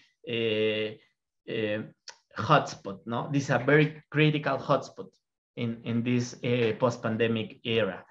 And then we need to think in our economy as a digital and knowledge economy, not only as a raw materials or the low added value economy. It's time to create a good reputation in organizations, in cities, in decision makers based on traceability, but also in innovation processes to transform the systems, to transform the solutions. And we need to building blocks. No, in the first level, the co-design of products and services can empower durability, adaptability to new ways to use, to reuse some parts, components, and materials, to repair products, to extend the lifespan. This process of disassembly and reassembly in order to be reincorporated to new industrial models or industrial processes. And at the end, and just at the end, to recycle the materials that are not capable to reintroduce to an industrial production. In the second level, it's time to rethink circular business models, no? To switch to a digital economy more efficient in logistics terms, but also to empower people to make other services for the circular economy. I mean, reparation, recovery of materials and parts, remanufacture, refurbishment of products, and so on. And also the third big channel is how to close the cycle, no? Close the cycle of these materials that have no more opportunities in the industry as components or as materials. And we need to maybe create new ways to reintroduce to new processes. Industrial symbiosis is a good way to close the loop in eco parks, no, industrial parks, where share energy, water, and other kind of flows. And in the third level, we need to create new structures, new systems, no? The first principle is no waste, no pollution for all the value chain. The second principle is based on a cascade in reusage of all resources available. What is a waste for a process is an inflow for other new process. No, in the logic of biomimicry or in the logic of industrial symbiosis. And then in the third way is how we'll regenerate all systems, because we can ensure or must ensure the resources for the next generation. And at the end of projects, at the end of operations, what are the next steps? And in the fourth level, so we need to reset all these big systematic conditions. The first one, we need to create a circular economy framework, so new rules. It's urgent, a new fiscal policies based on if you pollute, you pay more. No, this is clear. It's require new infrastructure to reintroduce materials, to reintroduce energy to the systems, clean energy. It's time to make a transition towards a digital economy, more efficient and more dynamic. A big challenge is the education for innovation, and then to create new opportunities in the cities. It's time to change the mindset of consumer, no, towards a more conscious and then sustainable pathway. The traceability is the first step, because we have data, or we need to generate data to understand better the behavior and to identify the opportunities for innovation. And then it's time to create new instruments, new mechanisms to finance all this transition. No, the research and innovation requires investment, requires resources in order to be deployed for these projects. So this is not a plan for short term. This is a long way to make this kind of transformation. This is just an example that I like to show. This is Estonia as a society or digital society created since 1996, and 20 years later is giving the next step towards circular economy. So the message behind is we need to make decisions now to think in the long term, but also in the short term, we need to make actions even if the system or the systematic conditions are not the proper. We need to start to make new sustainable decisions, no, in an individual scale. This is a recommendation just for fiscal policies analysis. This is a very robust analysis made in Europe that can be as a starting point for policymakers. And then we can identify also these trends of sustainable product policy that are now in the Europe, but in the middle term will be everywhere. No, it's time to adapt our businesses, our value chains to these new scenarios where will appear mechanisms for sustainability. Just to close this intervention, is circular economy can be deployed, can be accelerated in 3 levels. The first one, to make big decisions, no, multi-sectorial decisions that require a political will.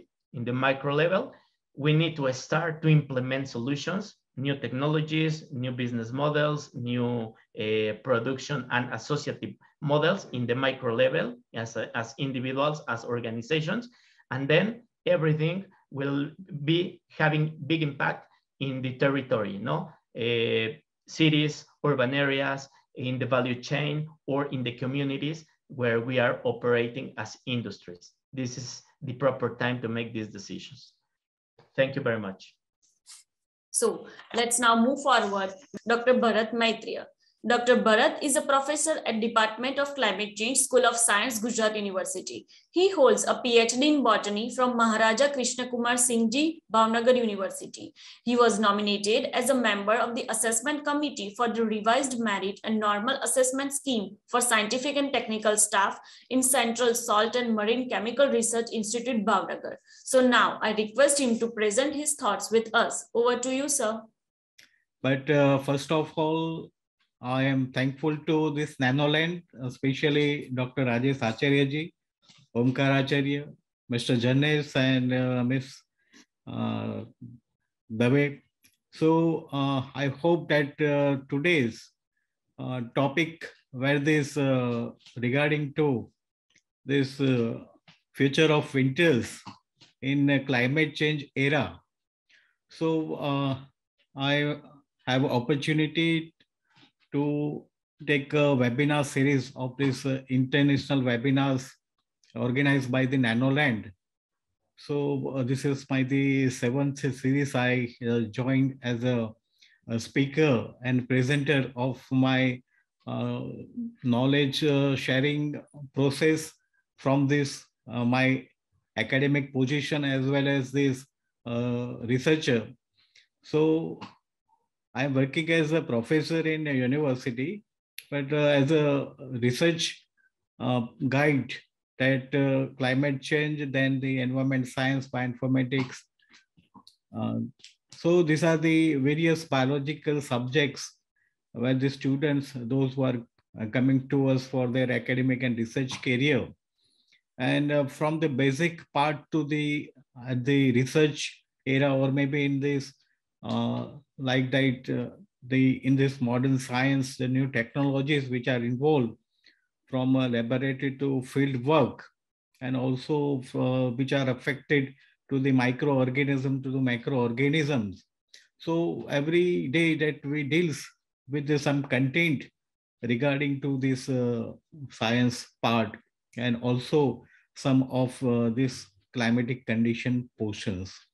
So here today that I am sharing my some content regarding to this topic which are given today to me. So future of winters in the climate change era. So today's webinar topic, myself, Professor Bharat Matchere. So I am sharing some points where generally the system of this particular science portion, where the climates and all the kind of this phenomenon which are going on.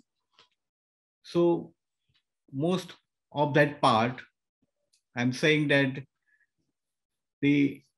every portions where the climatic condition is there, or maybe some kind of the weathering process is there. So this is a natural phenomenon. And also some of them which are being these our earth, which are being most surrounding to the sun portion. And due to this part of this phenomenon, so somehow we felt a different kind of this climatic condition or maybe weather process in our routine life. So this portion that these are affected on the earth part, where the geographic location is considered, the time of the day is considered, various seasons when we are considered, the local landscape or local weather is conditions. So it may somehow have some differences like temperatures or wind, or maybe some kind of this rainfall process. So we felt that in a different part where the different seasonal variations or maybe environmental condition we are felt. Here, the portion when we talk about this Earth part, generally it's most surround to the sun, and mostly the area where the direct sunlight, mostly in this equatorial portions where it are connected. So with its portions or maybe these regions become very hot. And this in the northern hemisphere or maybe in a southern hemisphere where the direct sunlight is not covering this region. So it's become the having low temperatures or maybe not having a direct sunlight towards them.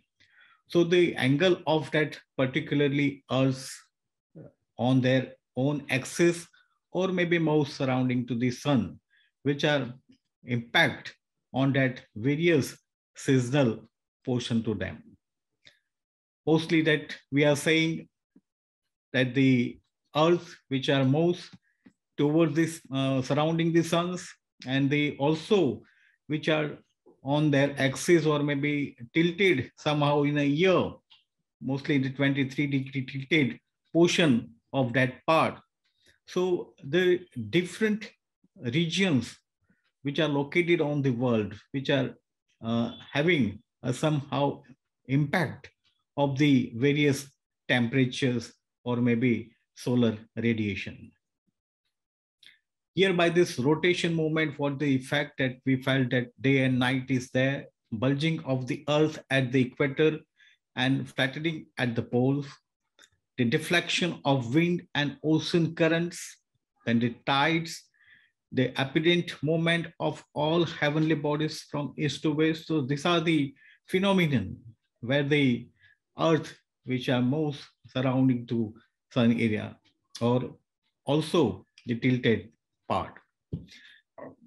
So just talking about this, one of the seasons, winter, that nowadays in India, we feel that in most of these the northern Indian regions where the heavy snowfall which are going on nowadays, and we felt in this far away from these regions in our state of our nation, Gujarat, where we felt this somehow the cold season now and very cooling atmosphere nowadays, temperatures which are just decrease in the way 4 to 5 degrees on last 3 to 4 days.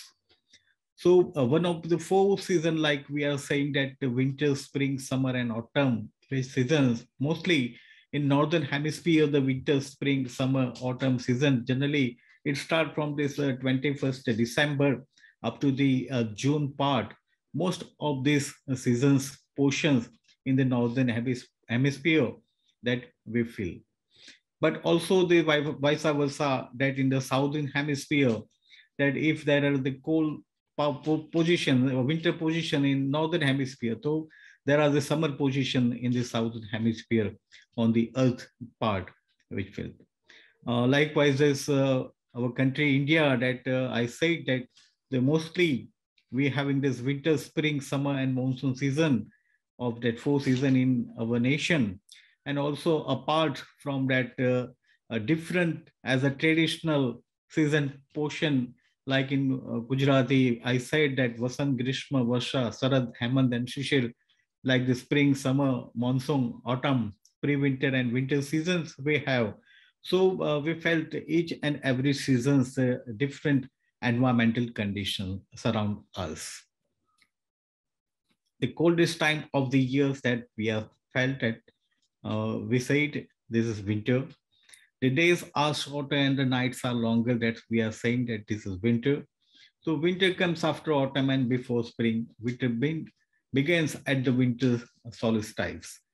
In the northern hemisphere, the winter solstice is usually in December 21. Also in a summer portion at the southern hemisphere. Winter is the coldest season in the year. That this season is characterized by falling snow and freezing cold temperatures, usually exacerbated by strong winds. The season, which usually lasts about 3 months, is caused by the winter-stricken area being farthest away from the sun in the Earth's orbit around it. The season comes where this in morning, and then when it does not hot during this season, mostly most of the people, those who have this by this weather report during this winter, having proper protective clothing and freezing to the death. On some particularly severe occasions, snow and strong wind has blocked roads and grounded flights, even frozen river for days, weeks and months. So these are the natural phenomena during these winter seasons which we feel. Mostly the plants and animal life respond to in varying ways. Some animal, such as birds, migrate when the winter season is approaching and only return during the summer. This is to ensure food supply, as most of their food sources freeze in the winter. Others go into the hibernation, a state resembling sleep where the animal remains inactive, usually housed in a shell, remaining so until summer arrives. Some animals profusely gather and store food in preparation for winter months when the sources are dead and gathering impossible. In response to the weather, most animals have also adapted themselves by developing thick furs that keep them warm during these seasons. Others, such as the snowshoe hare, changes color to white and becomes indistinguishable from the snow as a survival tactic. The earth snow and these various parts where the snow and the ice can easily change between solid and liquid state in response to relatively minor changes in temperature. So this reduces the snowfall and less snow cover on the ground could diminish the beneficial insulating effect of snow for vegetation and wildlife, while also affecting water supply, transportation, cultural practice, travel, and recreation for millions of people. For communities in Arctic regions, reduced sea ice could increase coastal erosion and exposure to storm, threatening homes and property, while thawing ground could damage road and buildings and accelerate erosion. Such changing climate condition can have worldwide implications because snow and ice influence air temperatures, sea levels, ocean current, and storm patterns. Whether we are thinking about these winter seasons and we are talking about or maybe discussing about the snowfall, then glaciers, and then ice. So the Arctic sea ice, Antarctic sea ice sheets, glaciers, lake ice, Great Lakes ice cover, ice breakup in rivers, snowfall, snow cover, snowpack, permafrost, freeze thaw conditions. So these are all these terms and terminology which we are having, or maybe some kind of this knowledge about this in this particularly cold season like winter. Here, the observation where this global average temperature had risen by around 1 degree centigrade since pre-industrial time. So emission of greenhouse gases, aerosols, and changes in land use and land cover during the industrial period have substantially altered the atmospheric composition and consequently the planetary energy balance, and are thus primarily responsible for the present day climate change. The warming since the 1950s has already contributed to a significant increase in weather and climate extremes globally, like that heat waves, drought, heavy precipitations, and severe cyclones. Change in precipitations and wind patterns, including shift in the global monsoon systems, warming and acidification of the global ocean, melting of sea ice and glaciers, rising sea levels, and changes in marine and terrestrial ecosystem. So these are all these phenomena which are mostly which are dependent on this temperature rise and fall. So Global Climate Model Project, a continuation of human-induced climate change during the 21st century and beyond. If the current greenhouse gases emission rates are sustained, the global average temperature is likely to rise by nearly 5 degrees Celsius, and possibly more by the end of the 21st century. Even if all this commitment, which called this nationally determined contributions made under the 2015 Paris Agreement are met, it is projected that global warming will exceed 3 degrees centigrade by the end of the century. However, temperature rise will not be uniform across the planet. Some part of the world will experience greater warming than the global average. Such large changes in temperature will greatly accelerate other changes that are already underway in the climate system, such as the changing pattern of rainfall and increasing temperature extremes. So generally, when we are talking about the nation India's average temperature has risen by around 0.7 degrees centigrade during 1901 to 2018. So most probably approximately 120 years to go in the past years that we felt that mostly the temperature which are increased.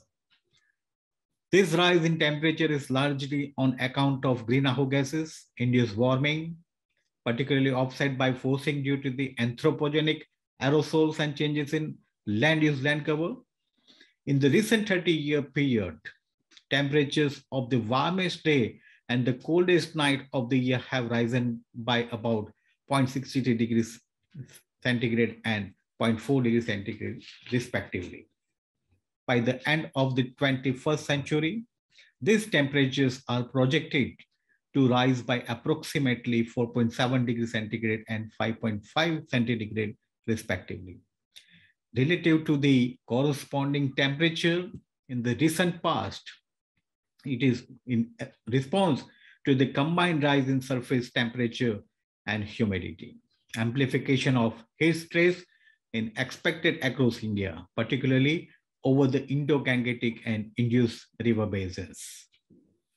Generally, Indian Ocean warming, the sea surface temperature of the tropical Indian Ocean has risen by 1 degree centigrade on average during 1951 to 2050, since last 65 years to go, where this sea surface temperature which are risen by 1 degree centigrade. During the 21st century, sea surface temperature and ocean heat contained in the tropical Indian Oceans are projected to continue to rise. Here are some of these oceans where I noticed, or maybe some kind of part where this changing in rainfall, that the changing in this Himalayas, where we felt that most of the glaciers in the northern eastern portion of our Indian region, then the droughts, then sea level rise, tropical cyclones, the flash flood, then heat wave, landslide, severe local storm, and tropical cyclone. These are the natural calamities which are mostly which are affected by these calamities, also impact on this weather and climatic or maybe environmental conditions at that part. The balance of scientific evidence suggests that there will be a significant net harmful impact on ecosystem worldwide if global mean surface temperature increase more than 2 above pre-industrial level, where the climate change affects birds, change in temperature, changes in precipitations, greater climate extremes, ecological synchronomy, bird seasonal response and shifting, egg-laying dates, migration timing, mismatch between behavior and environment. Here they also some kind of this natural phenomenon, or maybe rising in temperature or maybe global warming practices. So somehow the natural calamities or maybe anthropogenic activities, anyhow, the rise and fall down these temperature portions. So over time, by the last many years, it's increased. So also it's have impact on the plants, where the plant where we having some kind of this as far as the concern with the environmental part, the mainly these two condition portions in this particularly physiology of the plant where the photosynthesis and respiration occurs. Also this light energy which are absorbed by these cells of this particularly in this plant part, and where the releasing this oxygen during this photosynthesis activity and absorb this carbon dioxide. Also, we generally are taking oxygen during the respiration and also releasing carbon dioxide during the night period or dark period. Also, it is manufactured the carbohydrate, the simple carbohydrate from the particularly food as the primary producers. So tree which are having a main important role in that portion. So due to this climate change, then the cold acclimatization, freezing tolerance, then cold de-acclimation, gene regulations, metabolisms, plant hormones, plant signaling, photosynthesis, photooxidations, photoprotection, proteomics, transcriptomics, and water relation, winter hardiness, and many more this physiological activity which are due to this particularly environmental changes or maybe weathering process or climate changes which are impact on that or affected to this plant life. Also, when we are talking about this monthly climatology of minimum temperature or mean temperature, maximum temperature or precipitation from 1991 to 20, the 30 years data where we are having, and this is the particularly in this month where this from January to December, when we see that from January to May portions have increased in this particular temperature and others content. And also this June, July or August, the most of the part where they felt that more than the 40 degree centigrade temperature which are risen in that particular area. And then suddenly in this month of this October to December, when the winter seasons, where this also decrease, these all fall down this temperature in the particular portions.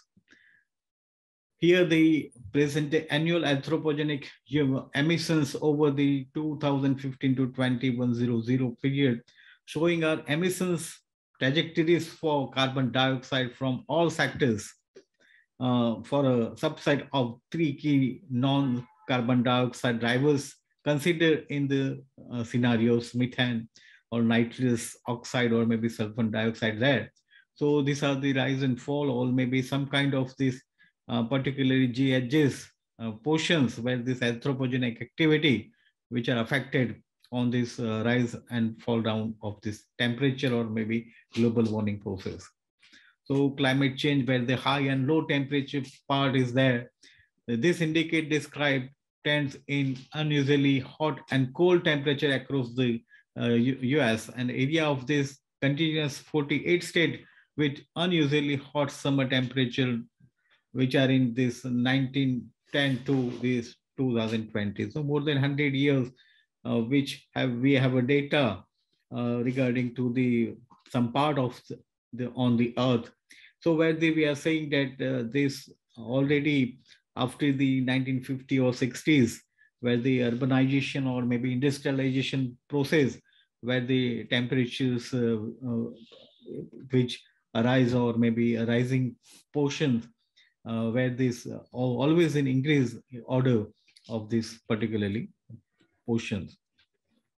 Also somehow this average annual natural hazard occurs for 1980s to 2020 means 40 years where we are saying. So most of the portions where there's the wildflower, maybe drought, earthquake, then epidemic, then extreme temperature, flood, landslide, miscellaneous accidents, storms. These are all these particularly natural hazards which are affected to this environmental portion where this either it is a weather part or maybe climate change. So somehow it's by being man-made or maybe naturally these hazardous things which are impact on that particular portions. The key natural hazard statistic for 1980 to 2020, where we are saying that from 1980 to 2020, here the average annual hazard which are occurs for has always been the rise of that portions. So most of the portion where we have to some kind of this mitigation of particularly natural hazards or maybe some kind of phenomenon, if we are protecting ourselves or maybe some part of our region or beyond the earth. Here the climate change knowledge portal where we are seeing here the average temperature from last 120 years. So which say that here clearly seen this particularly graph showing that this from that 1971 to the 2020, so up to this level that always these temperatures which we are rising or maybe some kind of increase in the temperatures. Here the climate change indicator high and low temperature where we are discussing that in the daily highs or maybe daily highs hot part or maybe daily lows or daily lows in hot in small portion where they from 1910 to 2020. So here this graph shows that this part which are being increased in year by year. Here in the condition of this winter or maybe spring or maybe summer or maybe fall, autumn. So we are here seeing that from 1890 to 2020, so more than 100 or maybe more than 100 years data which we have. So we feel that here by this result that which we have. So we say that day by days or maybe year by year or maybe coming years. So every year these temperatures which are been arise or maybe increase and will be in future. So most of the portions where this consider in every seasons on Earth. So we felt this temperature will rise. So these are the condition in our Indian regions where you can see in here. So the temperature portion are being fluctuated or variated during these various seasons portions. So at the current climate of this India, which are saying context for the current climatology. So 1991 to 2020 derived from the observed historical data. Information should be used to build a strong understanding of current climate condition in order to appreciate future climate scenario and the projected change. You can visualize data for the current climatology through spatial variation, the seasonal cycle or as a time series. So analysis is available for both annual and seasonal data. So these are the simple where I collect all this data from that portion and say that this particularly in this winter season, also this after the winter, so there are the summers or maybe monsoon, autumn, and then again this winter season is come. But as I'm thinking or maybe from this basic science which we have studied or maybe some kind of climatic change or climatic condition, environment science or maybe some kind of atmospheric science which we have studied. So last from many few years, last of very few these agreements of this various by these national or international seminars or conferences, that we felt that the most of the part of this our on the Earth regions, either by this melting of this ice or glaciers, sea level rises, or maybe increase in temperature, also the man-made or maybe anthropogenical or industrial, this greenhouse gases is increased, global warming is considered, then ozone depletion is considered, So natural hazard is also there. So these are the role where all these which are rising of the temperature portion or increase the temperature. So during that parts, and nowadays from last two or 3 days that we read in the newspaper that most of the Arctic regions or maybe some kind of glaciers during that the summers melting processes are there, and also the shrinkage of that particularly region in that particular part where this uh, every year the rising of this temperature. So anyhow, this if we are maintaining this our earth temperatures not rise it or not increase in much more. So we felt that during this century that we have this normal conditional seasons, all of that. So winter is there, but it is not in a very cold, very cold winter, which we have. We have summer, but it is not a very hot summer to with us. So each and every seasons in this moderate portions, if which are been falls down. So as a intellectuals, as a researchers, and as a people of our each and every country, that it is need that we have to think about that, and we have to conserve all those things. And as a particularly intellectuals, or maybe as a learners, or maybe as a teachers, that we give some kind of this content to the all this our next generation, that we have to maintain the environment, also some kind of this hazardous thing. So we have to mitigate earlier, and we felt that this kind of these portions, or maybe some kind of this talk, or maybe webinars, which are beneficial to us. So thank you again. Thank you, Nanoland, so giving me this opportunity. Thank you.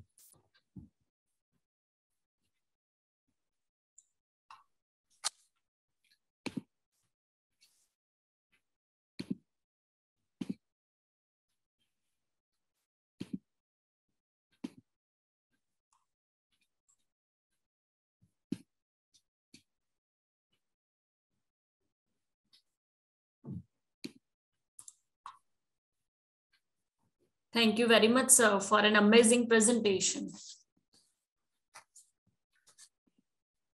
So now we have been listening to our eminent speakers deliberated in the areas of climate change since all this valuable insight gave us a new perspective that one should adopt in their practice. Encouragement, enthusiasm, excellence, that are the major aspects of this webinar. So coming to the question answer session of this event, I now request our patiently listening audience to put forth their questions before our esteemed speakers for the desired answer. The very first question is for Dr. Alina. How to measure the global gas emission through satellite technology? Oh, yes, thanks for that question. That's quite a technical one. I'll do my best to answer that, but also understanding that, that people here have got quite different experiences of it. So in the past, we've mainly been monitoring carbon dioxide to get an overall picture of what things are like in the atmosphere. And that's why the monitoring stations are in quite remote locations, places like Hawaii, where they're not so affected by man-made sources, or also even seasonal changes of the vegetation and trees. So to get those overall long-term pictures of climate change, that's why we have those remote monitoring stations. But more recently, we've seen some quite exciting changes where technology has improved, and through satellite tracking, we can see to a much finer grain of detail where sources are emerging. And one interesting thing that came out during the Glasgow Climate Conference with COP was a major announcement that the European Space Agency is collaborating on a new initiative that will enable people to see specific point sources of pollution. So they'll be able to see specific factories or large emission sources of CO2. And that will be very useful in governments and other agencies tracking their carbon emissions and being able to manage and control and report on their carbon. So I'll put a link to that European Space Agency thing in the chat. I'm aware people have got very different levels of technical background on this call regarding that. So I hope that was fine, but happy to perhaps follow up on more technical or specialist points in the chat too. Yes, I would like to add one point along with Dr. Alina. as the question determines about the technology for calculating or measuring the gases, right? I would like to add that thing that through remote sensing, there are various literatures which can be seen for calculating or measuring the different greenhouse gases, in fact, maybe methane, carbon dioxide, nitrous oxide, which I had shown in the slides.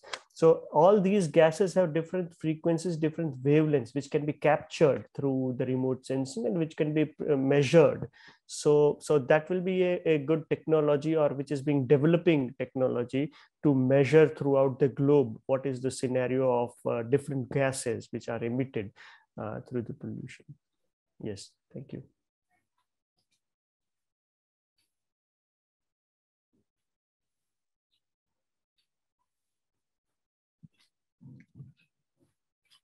Sorry, you're on mute there. We didn't catch that. Jalashri, you are mute. Okay. The next question is for Dr. Bharat Maitreya. What is the permanent solution of the greenhouse effect? Mostly these activities during the like this anthropogenic activity, or maybe some kind of this the natural hazards. So if we are mitigate them, because when the production of these greenhouse gases are more and more, so which are impact on this all these biological organisms too, also the physical and chemical composition which are on the earth, not only on the earth's surface, but the atmosphere also in the underground level portion also. So if we are maintaining the each and every cycles of the ecosystems, and which are sustained these particularly normal gases, it is produced by the industry or maybe others somehow. But if we are maintaining them, so we can also not have the more greenhouse gases in that portions, and that we are blow down this environmental condition or hazardous condition from that. So greenhouse gases we can maintain by this all means. Dr. Alina would like to add something? Just briefly to add something in a question in the chat from Vishwati Patel about why we're unable to predict local conditions. And the map I showed of the UK, where we've got those little dots, the 1 kilometre squares, that's because our meteorological office and our environment agency conducted a large and rigorous research program. So we have some degree of certainty about what our climate will be in 2040 and 2060. And a lot of researchers spent a lot of time, a lot of money producing that data. So other agencies like public authorities, universities can draw on that data. And I appreciate we're very fortunate here in the UK to have that data set, that many other countries don't have that level of detailed knowledge about how climate change will impact on their localities to inform public policy. Even within that, there is still uncertainty. So we don't know how quickly we'll act together collectively to reduce emissions. So some of the uncertainty comes from not knowing how quickly we will together take political, practical action. But some of the uncertainty also comes from the climate models as well. But we shouldn't take that uncertainty to mean we don't know what's going to happen. We know what's going to happen within certain limits, and we should plan around those. It's not that we're uncertain about climate change being real and being a serious threat. So the uncertainty shouldn't be viewed in that way. Dr. Suhas would like to add to the question. Yes, I agree with Dr. Alina that there are uncertainties about the climate change, but it's fact that we need to go ahead and find a concrete solution regarding the mitigation of the climate change. Yes. The next question is for Dr. Alina. How to measure the global gas emission through satellite technology? Oh, I think we've already sort of done that one. I think we're okay with that. But if people have got really specialist technical questions on that, we'll perhaps put them in the chat and we'll try and do those. The next question is for Dr. Suhas. What are the solutions to climate change? Yes, I had answered that question chat box that the solution is from the source itself. That is maybe through the vehicle transportation or maybe through any of the technological development. What we can through different industrial processes. For example, we can say that industrial process works on a proper procedure for manufacturing something, right? That can be modified, that can be sustainably built up towards the advanced technologies, which can maybe minimizing the pollution or the pollutants, but not actually as a natural way. So we should go on the natural sustainable way for mitigating this pollutions in terms of planting the trees. But as Alina referred in the chat box, that it should be in a proper management or manageable way, which cannot be damaging the natural ecosystems. And perhaps if I could add on to that, I completely agree, but also that there isn't one simple solution. So climate change is what we call a wicked problem.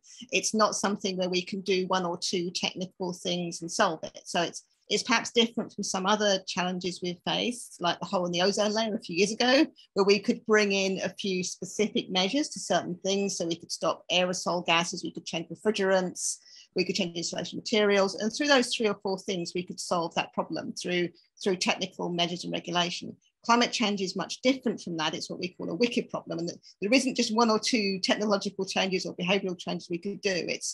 It requires system-wide change, and that there isn't, unfortunately, just 1 or 2 simple things we can do immediately to solve it.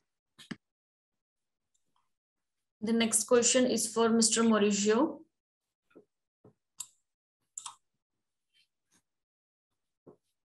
Sir. Sorry? Yeah. Can you hear me? Yes, sir. Yeah. Is the economical conditions of the certain country are the major obstacles in gaining the environmental goals for underdeveloping countries? Oof, this is a quite complicated question because, you know, some conditions are given, but I think the most important thing to do now is to align all sectors under a common vision, and then it can catalyze the political will, because technology to decarbonize the systems are ready. No, the financial resources maybe are not there, but in the recent couple of years are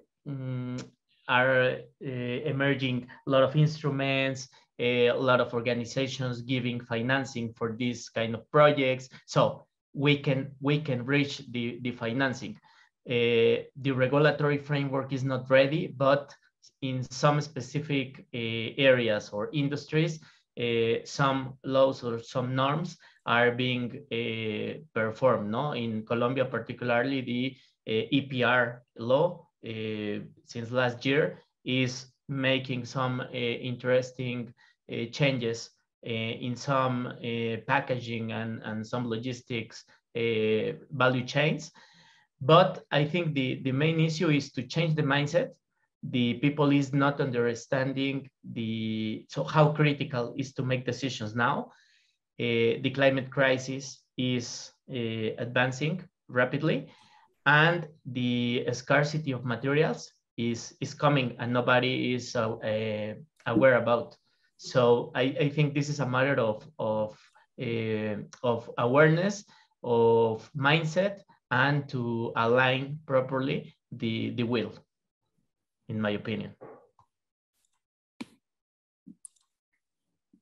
The next question is for Mr. Thokozani.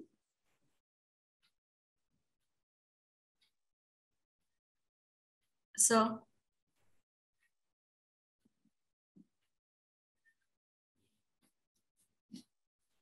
how to control global warming?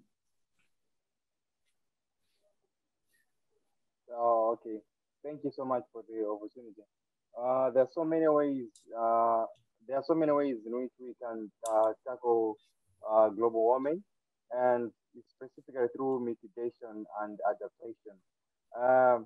one of the greatest ways of tackling of controlling global warming, for example, here in my nation, is by controlling the deforestation. Because I understand in 2018, Malawi was recorded to be having the highest deforestation rates in Southern Africa.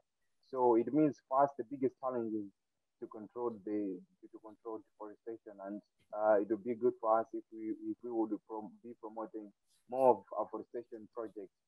And another thing is by by by making sure that green energy sources are affordable. Because I understand that though we are telling people not to use charcoal, not to use firewood for fuel, but we have to make sure that electricity is affordable. Because if you don't provide affordable electricity, it means even though we are restricting people from using charcoal, they would still be finding ways to use those illegal sources of energy. So currently, I should say that the government of Malawi is really doing a great work by promoting green energy sources such as solar power. And recently, the head of state of the nation of Malawi, just opened a power plant in the district where I stay in Salima.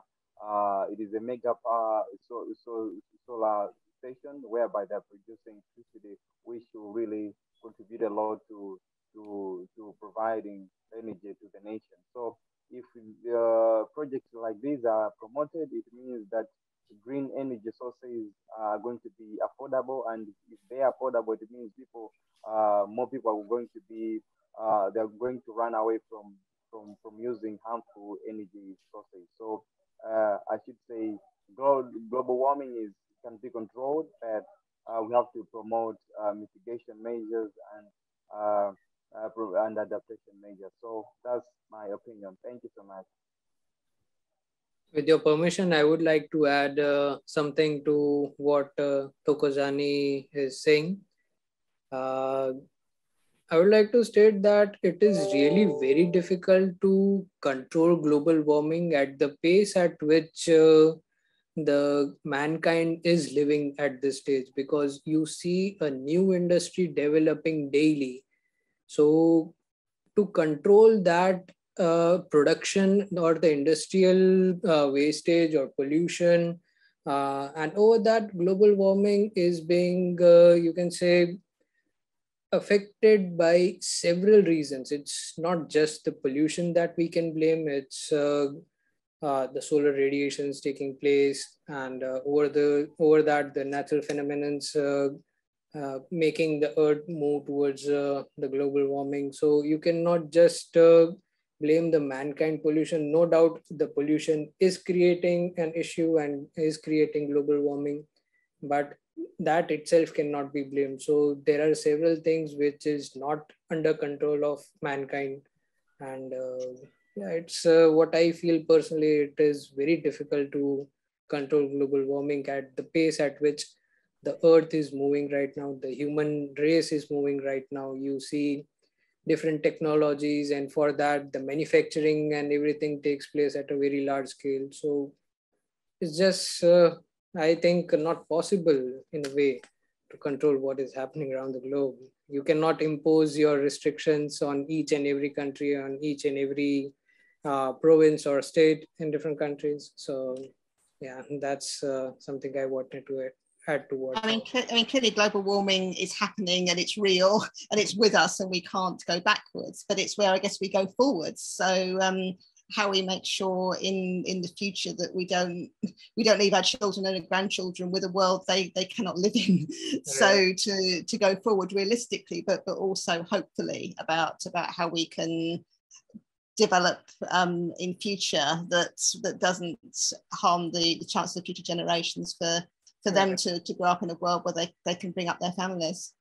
Maybe we'll be adapting to a new climate in the future.